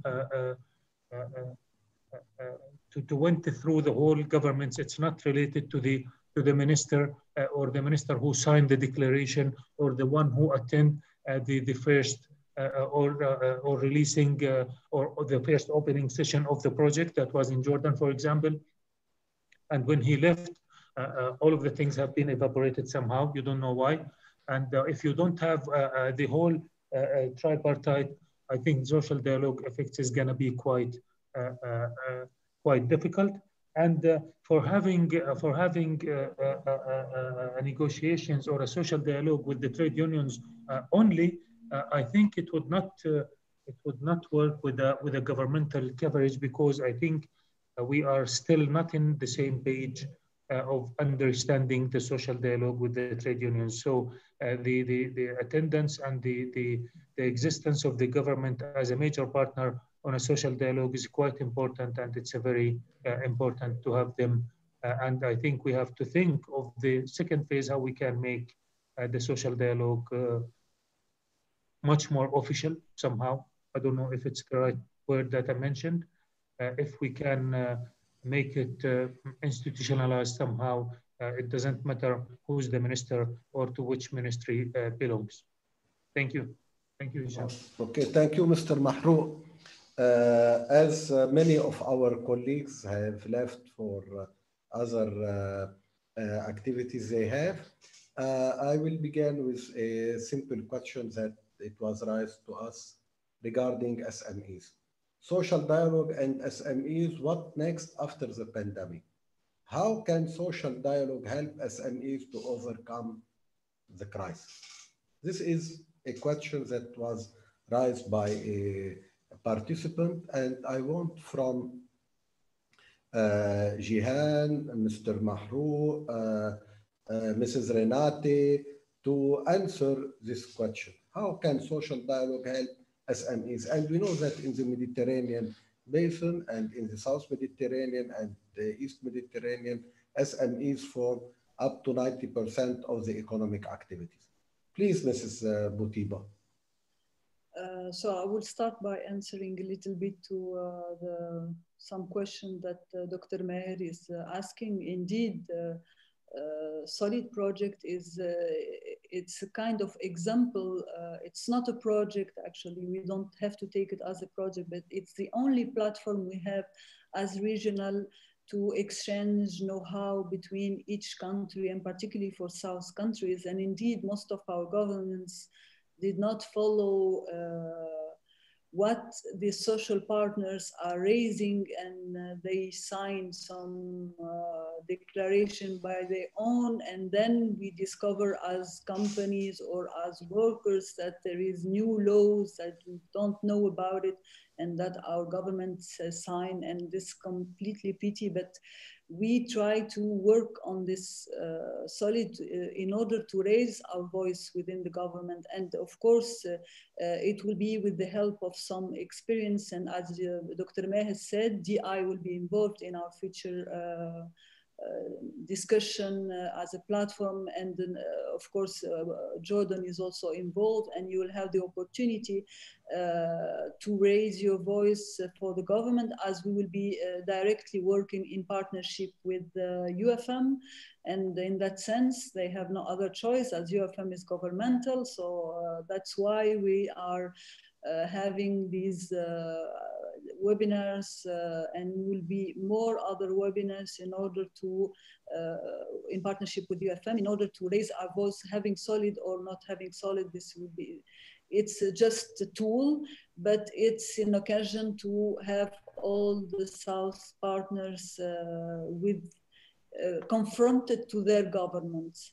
So to answer your question and the question of the panelists in terms of SMEs, social dialogue is most then important, because without discussion, without raising the voice of trade unions and the companies and the disasters we are passing through this period of pandemic, I think that most of the companies are closing. Maybe in the South Mediterranean countries, we don't have much problem on health part, but we do have a social and economic crisis within these months because of the pandemic. And don't forget the FDIs and what the companies are based in another country. So, and it was also problematic before even the pandemic. So we'll continue to have these companies closing and this unemployment and job loss.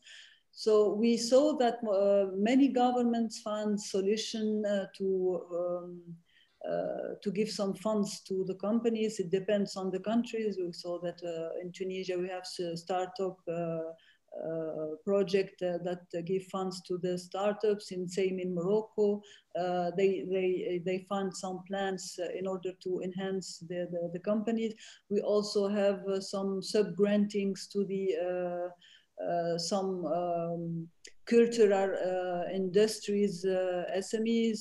So it depends, but each government is taking his own decision in order to find solution for the company. It's not the same as Europe, as I said later on. European has general laws, but of course they also have national activity to confront what is happening to these companies and SMEs. Maybe Renate can give us more information on that.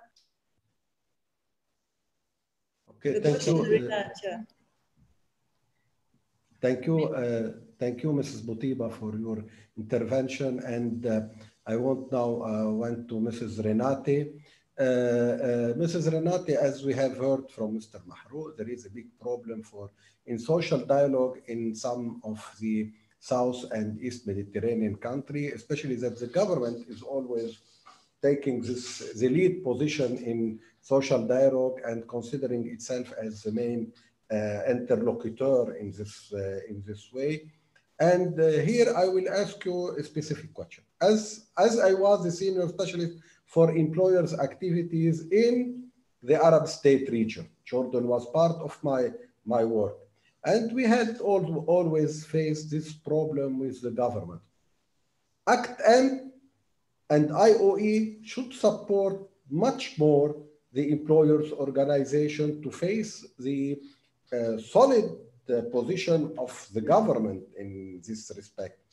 And I want to know from you, what is the agenda of IOE and ACT-M in this regard? Especially we are facing this issue, and Mr. Mahrour said, and I faced when I was senior specialist, I faced this problem always with the government, and I felt that the position of ILO is always with the workers and government, and not too much positioning the employers in what BUSINESSMED now with the solid they are working hard on this.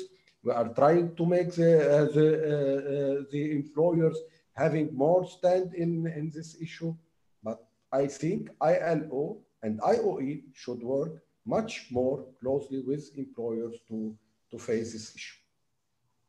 Well, thank you very much. If I may just make some comments. I think the first point on the SMEs and the COVID crisis, here yes. I can only reiterate, it is very important that employer organizations, if they want to develop political power, they must develop their membership. And the SME is a very important membership, obviously, especially in the South and East Mediterranean, where the economy is based very much on SMEs. And for that, they have to deliver services. They have to help the SMEs. I give you an example, like in Germany, for instance, we are out there, we have a local or branch organizations which help companies when they are faced with labor court issues. We help companies when they are faced with skill shortages to help them in training young people, young apprentices. And now in very concrete terms, there's the situation with COVID. I think a very important role for employer organizations is to help the SMEs have access to the money and the subsidies the governments give, because for that you need to make applications, you need to satisfy conditions and so on. And an employer organization can show to SMEs, look, I can help you on this. If you become my member, you don't have to go to a law firm, which asks much more money from you. You can come to me. And then but if they don't show a service, an added value to the SMEs, obviously the SMEs will see no interest in joining the organization. So I think the employer organizations can be very important intermediaries between the political level, helping and the company level, especially on the SMEs, helping them in all these démarches, in all these sort of applications, be with the government and maybe also against the unions when they have labor law issues, accompanying them to the courts and so on and so on. Now, coming to the ILO, I have to tell you, yes, the ILO or also IOE should do more, but it takes two to tango. If we also need the Southern and Eastern Mediterranean employer organizations to commit and to engage. And I can tell you from my own experience that sometimes it is very difficult to get in touch on something concrete. And Peter Zeidenek spoke about this project which we did with Tunisia. It was it took a lot of energy and it was a very successful project. But I would wish to have a similar situation also with Lebanon, which is now in a very difficult economic, political situation, and it could help to build up the economy, to support the employers. But there, I think also they should need to show some interest. And then we have lots of committed people in the IOE and including myself who want to help. But if there is no kind of response, concrete response or concrete contact, it's very difficult to give this help. So just to conclude, I think it's really important. It takes two to tango. If you want to get, you must also say, what do you want? Have the facilities and be ready to engage in these kind of projects. For instance, also about investment, the German Chambers of Commerce are planning huge investment conferences in Lebanon and in Jordan. I remember the Jordanian labor minister was in Berlin last, well, this was last November, I think exactly a year ago, Mr. Batane. And we, the follow-up was that we had very concrete projects with Lebanese, with the Jordanian people from the care sector, specialists from the care sector working, coming to work in Germany. So all these things we can, and then going back to Jordan, all these things we can do, but there has to be a concrete engagement, and also how shall I say, the tango partner must be active as well. It's not a one-way road. The possibility to communicate and to help and to make projects for the development of the region. So with this said, I am afraid I will have to leave you because I have another commitment. So thank you very much, but I look forward to staying in touch with all of you and after the seminar as well. Thank you very much. Thank you, Giannos. Thank you, Mrs. Renate, for your time. Mr. Mahrouk, can you, in 2 minutes also, give us your position about the SMEs and the COVID and how you can, and employers organization, how they can help in this issue? Thank you very much, Hisham. Again, for the SMEs first part, what can SocialDialogue help actually in this special circumstances or unique circumstances actually that we are facing within the pandemic time? Actually, as you know, that the majority of our business is small and medium enterprises, and specifically when I'm talking about Jordan. And actually, to be honest and frank with you, that you might actually you might be surprised by my answer, actually, all of you, that this is an extraordinary pandemic that haven't been expected to have it this way. So all of our plans, honestly speaking, and mainly and specifically for the countries whom they started facing this pandemic by a complete shutdown, like Jordan, we found ourselves that we are disabled to do anything for our firms. And the first issue that we are spent our efforts, the majority of our efforts that have been directed to keep our firms working during the complete shutdown and to convince the governments how we can keep the industrial sector going, working and continue working during the shutdown. And but I would actually add to that, that the major thing that we can do during that time, but due to, as I mentioned, was a unique or outstanding situation that needs an outstanding or to think out of the box. I think the service is the key success factor that we have to be ready with it in the future, and this could put some efforts or some, let's say, I don't know if I can use the word of responsibility on the ILO or on the IOE or even on the BUSINESSMED, which is the emergency plans in such cases, and what kind of services that the employer organizations have to be ready with, and the level of development. We have been developed actually several services during the last 10 years as a Jordan Chamber of Industry. But when we face this crisis or this pandemic, actually, we find ourselves that we are not able to do anything for our members because everybody was kept watching what's next, what we have to do, what kind of decisions. So I think such kind of or lack of understanding for the role of social dialogue was mainly the major issue that put us in a position and kept all of us holding on, waiting what kind of steps that could be taken from this party or from the other party. And this put a huge pressure on the government and pushed the government to take a decision to activate the defense law and to use it because we are not being able to talk to each other at the beginning of the crisis. And at the same time, we kept asking that we have to continue and we have to work. But how we are going to work? What kind of facilities? What kind of cooperation with our workers? What kind of, are we going to pay the whole salaries or not? We haven't been talking with each other, or we haven't following the approach, or we haven't been utilized the outcomes of social dialogue. So this actually put us in a position to be under the control of the government during the first 4 months almost of the crisis. But if we have been believe first of all, or we have been believe in the outcomes of social dialogue, or at least we believe in social dialogue as a concept, I think this was the best time to utilize the outcomes that we have from social dialogue.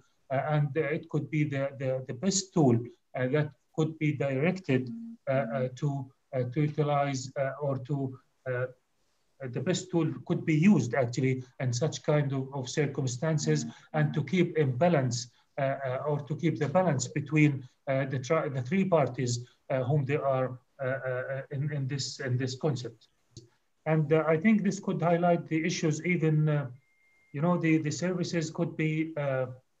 And we have to think of the different concept, not the different concept of services, but we have to think of having or initiating services for our members in cooperation with different organizations, ILO, IOE, BUSINESSMED, our counterparts. And why not to start initiating the services that could utilize the benefits of our members and the workers at the same time, and in cooperation and in negotiation with the government and with the trade unions, so as to make it effective as much as we can. So I think the key success factor is the services that we can direct it to SMEs specifically at this stage. And the major thing that we are facing now, which is repeated many times, that by the defense law that we have it in Jordan now, it's not allowed for any firm to cancel any contract for any worker. But this defense law is not going to exist for good. And all of the firms, they are being influenced by the government to pay the salaries, despite of the financial situation that they have and the shutdown that we are facing. So in case of opening, or in case of when the government stopped the defense law, the question that we are raising, are they going to keep all of the workers that they have? Especially at the beginning of the crisis, they found themselves that they are able to work with 60% of their labor force. They don't need the whole employees that they have in their firms. They found themselves that they are okay with only 60% of the original number of employees that they have. Imagine if such a question that have been answered, that 50% of the firms are going to or asking to release 30% of their employees. Imagine the unemployment rate in Jordan. What's going to happen? This is quite, I think, the most worrying question actually for the government right now, and for the trade unions, and for us as well as an employer organizations, because we don't accept this kind of attitudes. But at least when you look at the firms, this is the case of that we have for the SMEs right now. Actually, they are enforced to keep all of the employees that they have, and to pay the salaries with a minimum 80% for the ones whom they are not working. They have to pay 80% of their salaries, and it's not allowed for them to reduce the salaries or to work per hours, or to reduce the level of salaries. And at the same time, they lost part of their markets, whether locally or internationally. This equation is quite not fair from their point of view, and they have the right actually to say it's not fair. But again, if the defense law has stopped sometime, a month, 2 months ago, next year, early next year. So what's the case of the extra employees, and between brackets actually extra employees in the firms? What we gonna do with them, and how we can help the firms, and how we can help the workers? Because when unemployment rate comes to this level, actually is quite a threat for everybody. That's it. Thank you, Hisham. Okay, thank you, Maher. I love to have Mr. Watt stay with us so he can answer this question, because I think we have to listen a little bit to Akraf and the workers, what they are saying about this difficult situation for the company. Jihan, you asked me a question, what about the social dialogue? I think the problem of the social dialogue in our region is that it is taken as an activity, as not as a real tool to handle the problems that we are facing at the level of employment, employability, labor market, productivity, everything, because social dialogue can touch every aspect of our life in the economic and political agenda also. The problem is taken as it is an activity. Let's go, we will have a social dialogue, we will go to see the government. But in their mind, especially the employers, they always think that we can handle the issue with the government under the table. And this is a big problem. They also think that lobbying and advocacy can be their only main tool to handle any question they have regarding employment and employability. And this is wrong. We have to build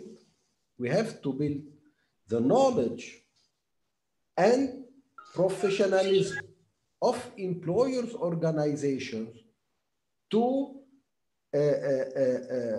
use the tool of social dialogue, to be part of their, if you want, of their lobbying and advocacy. Should be part of it. It should be the social dialogue, because they can reach many parts of the society. They can reach the workers. They can build a cooperation with the workers when they are working on social dialogue. They can soften the position of the government if they use the social dialogue. But in reality, they do not take social dialogue as serious as it is. This was before, and now it is the same. I think they did not change from my understanding of them. And also Maher will agree with me on this. When Maher is now the director of the Jordan Chamber, but Maher understands perfectly what is social dialogue, and he can work on it. But it is not only what Maher can do. It is the president of the chamber, the board member of the chamber, other employees, and the members of the chambers also. it is something that they should be part of the knowledge of professionalism. If we will not have some professional people inside each employer organization that are working on social dialogue, and they are high professional people, we cannot move and use social dialogue in what we are thinking. And I think Solid 1 and Solid 2, they try to build the capacity of employers' organization.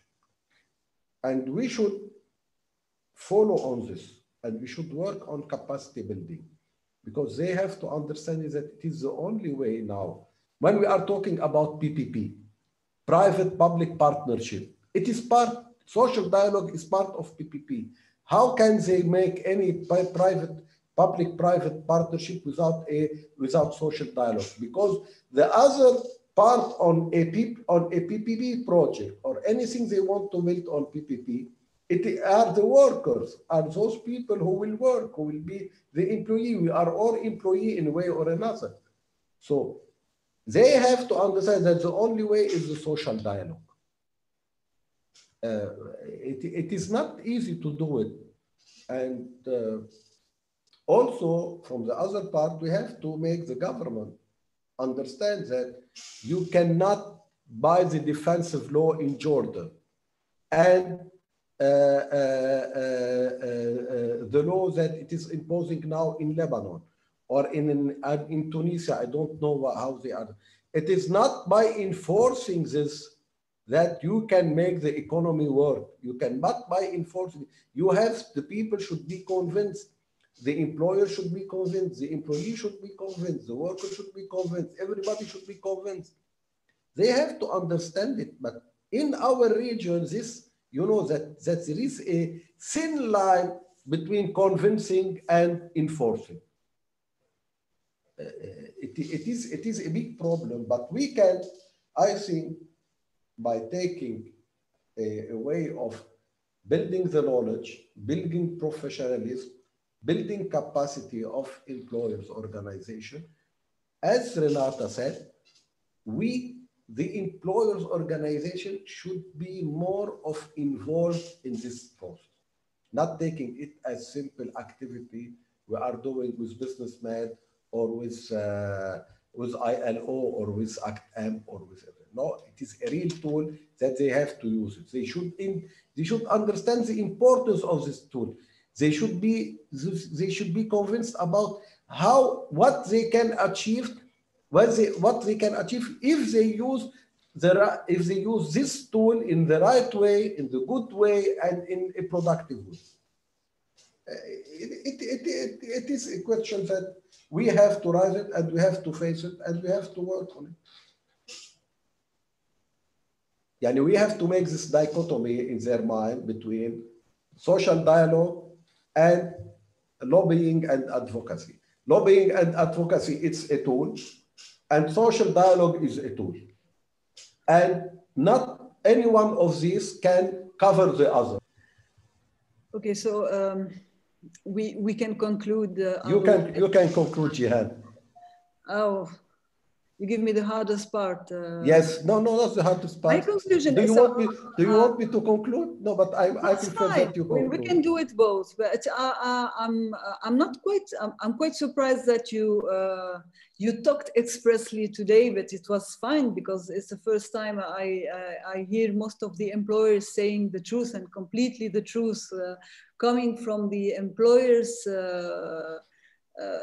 from the southern region, and the big conclusion that we can do is that has been said by Dr. Meher, is that indeed between social partners we discuss, but at the end we find that our governments are taking initiative and they taking decision by their own, and we fund them to the first period of the pandemic, the first months to take a solution, but they didn't know how to do it. But the fact is that the companies and most of the new generation know about digitalization, and they find the solution in order to continue to work, in order to continue to have the enterprises continue to live.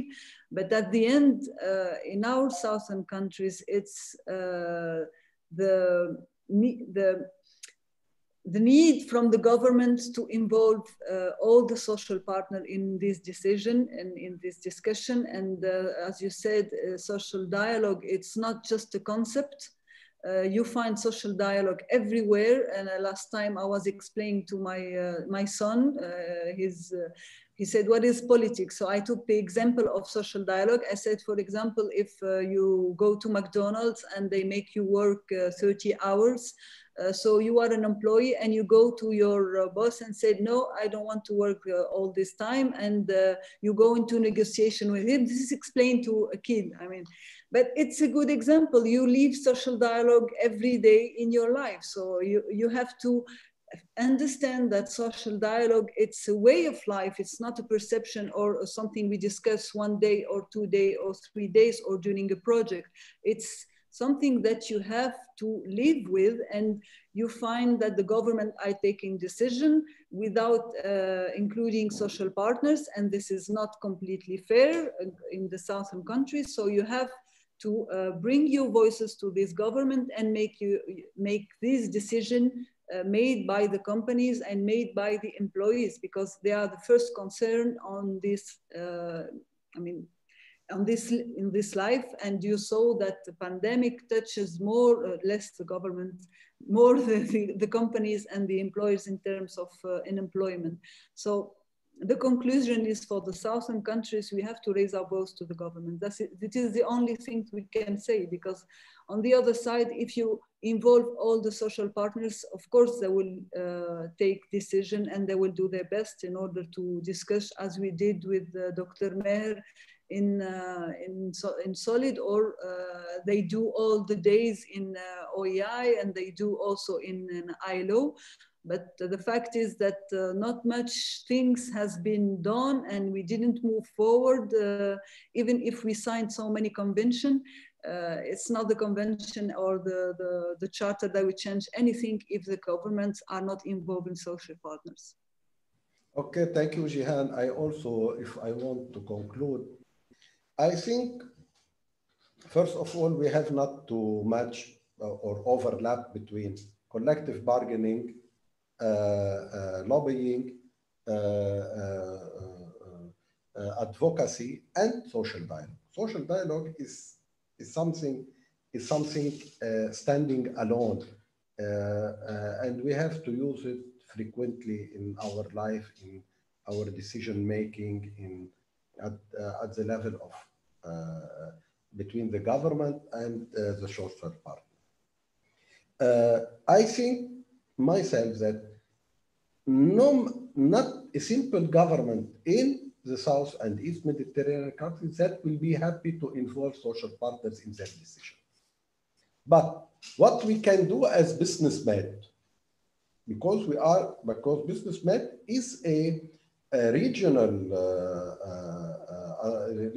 organization with the help of IOE and ILO and other international organizations, that we have to put some pressure on the government to accept other social partners to be involved in decision making.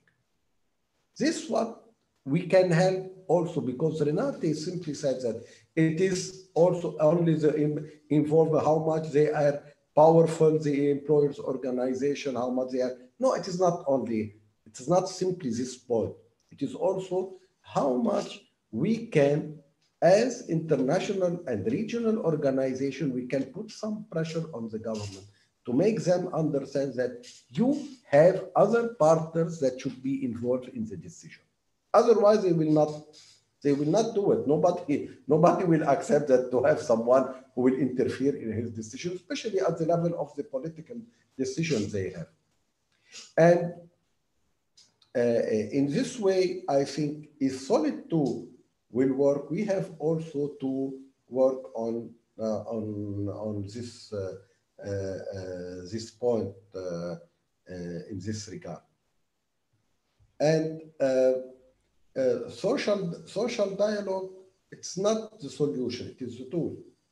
The social dialogue will find the solution for the problem. This should also be understood, that social dialogue, what can do social dialogue to SMEs? It cannot do anything directly.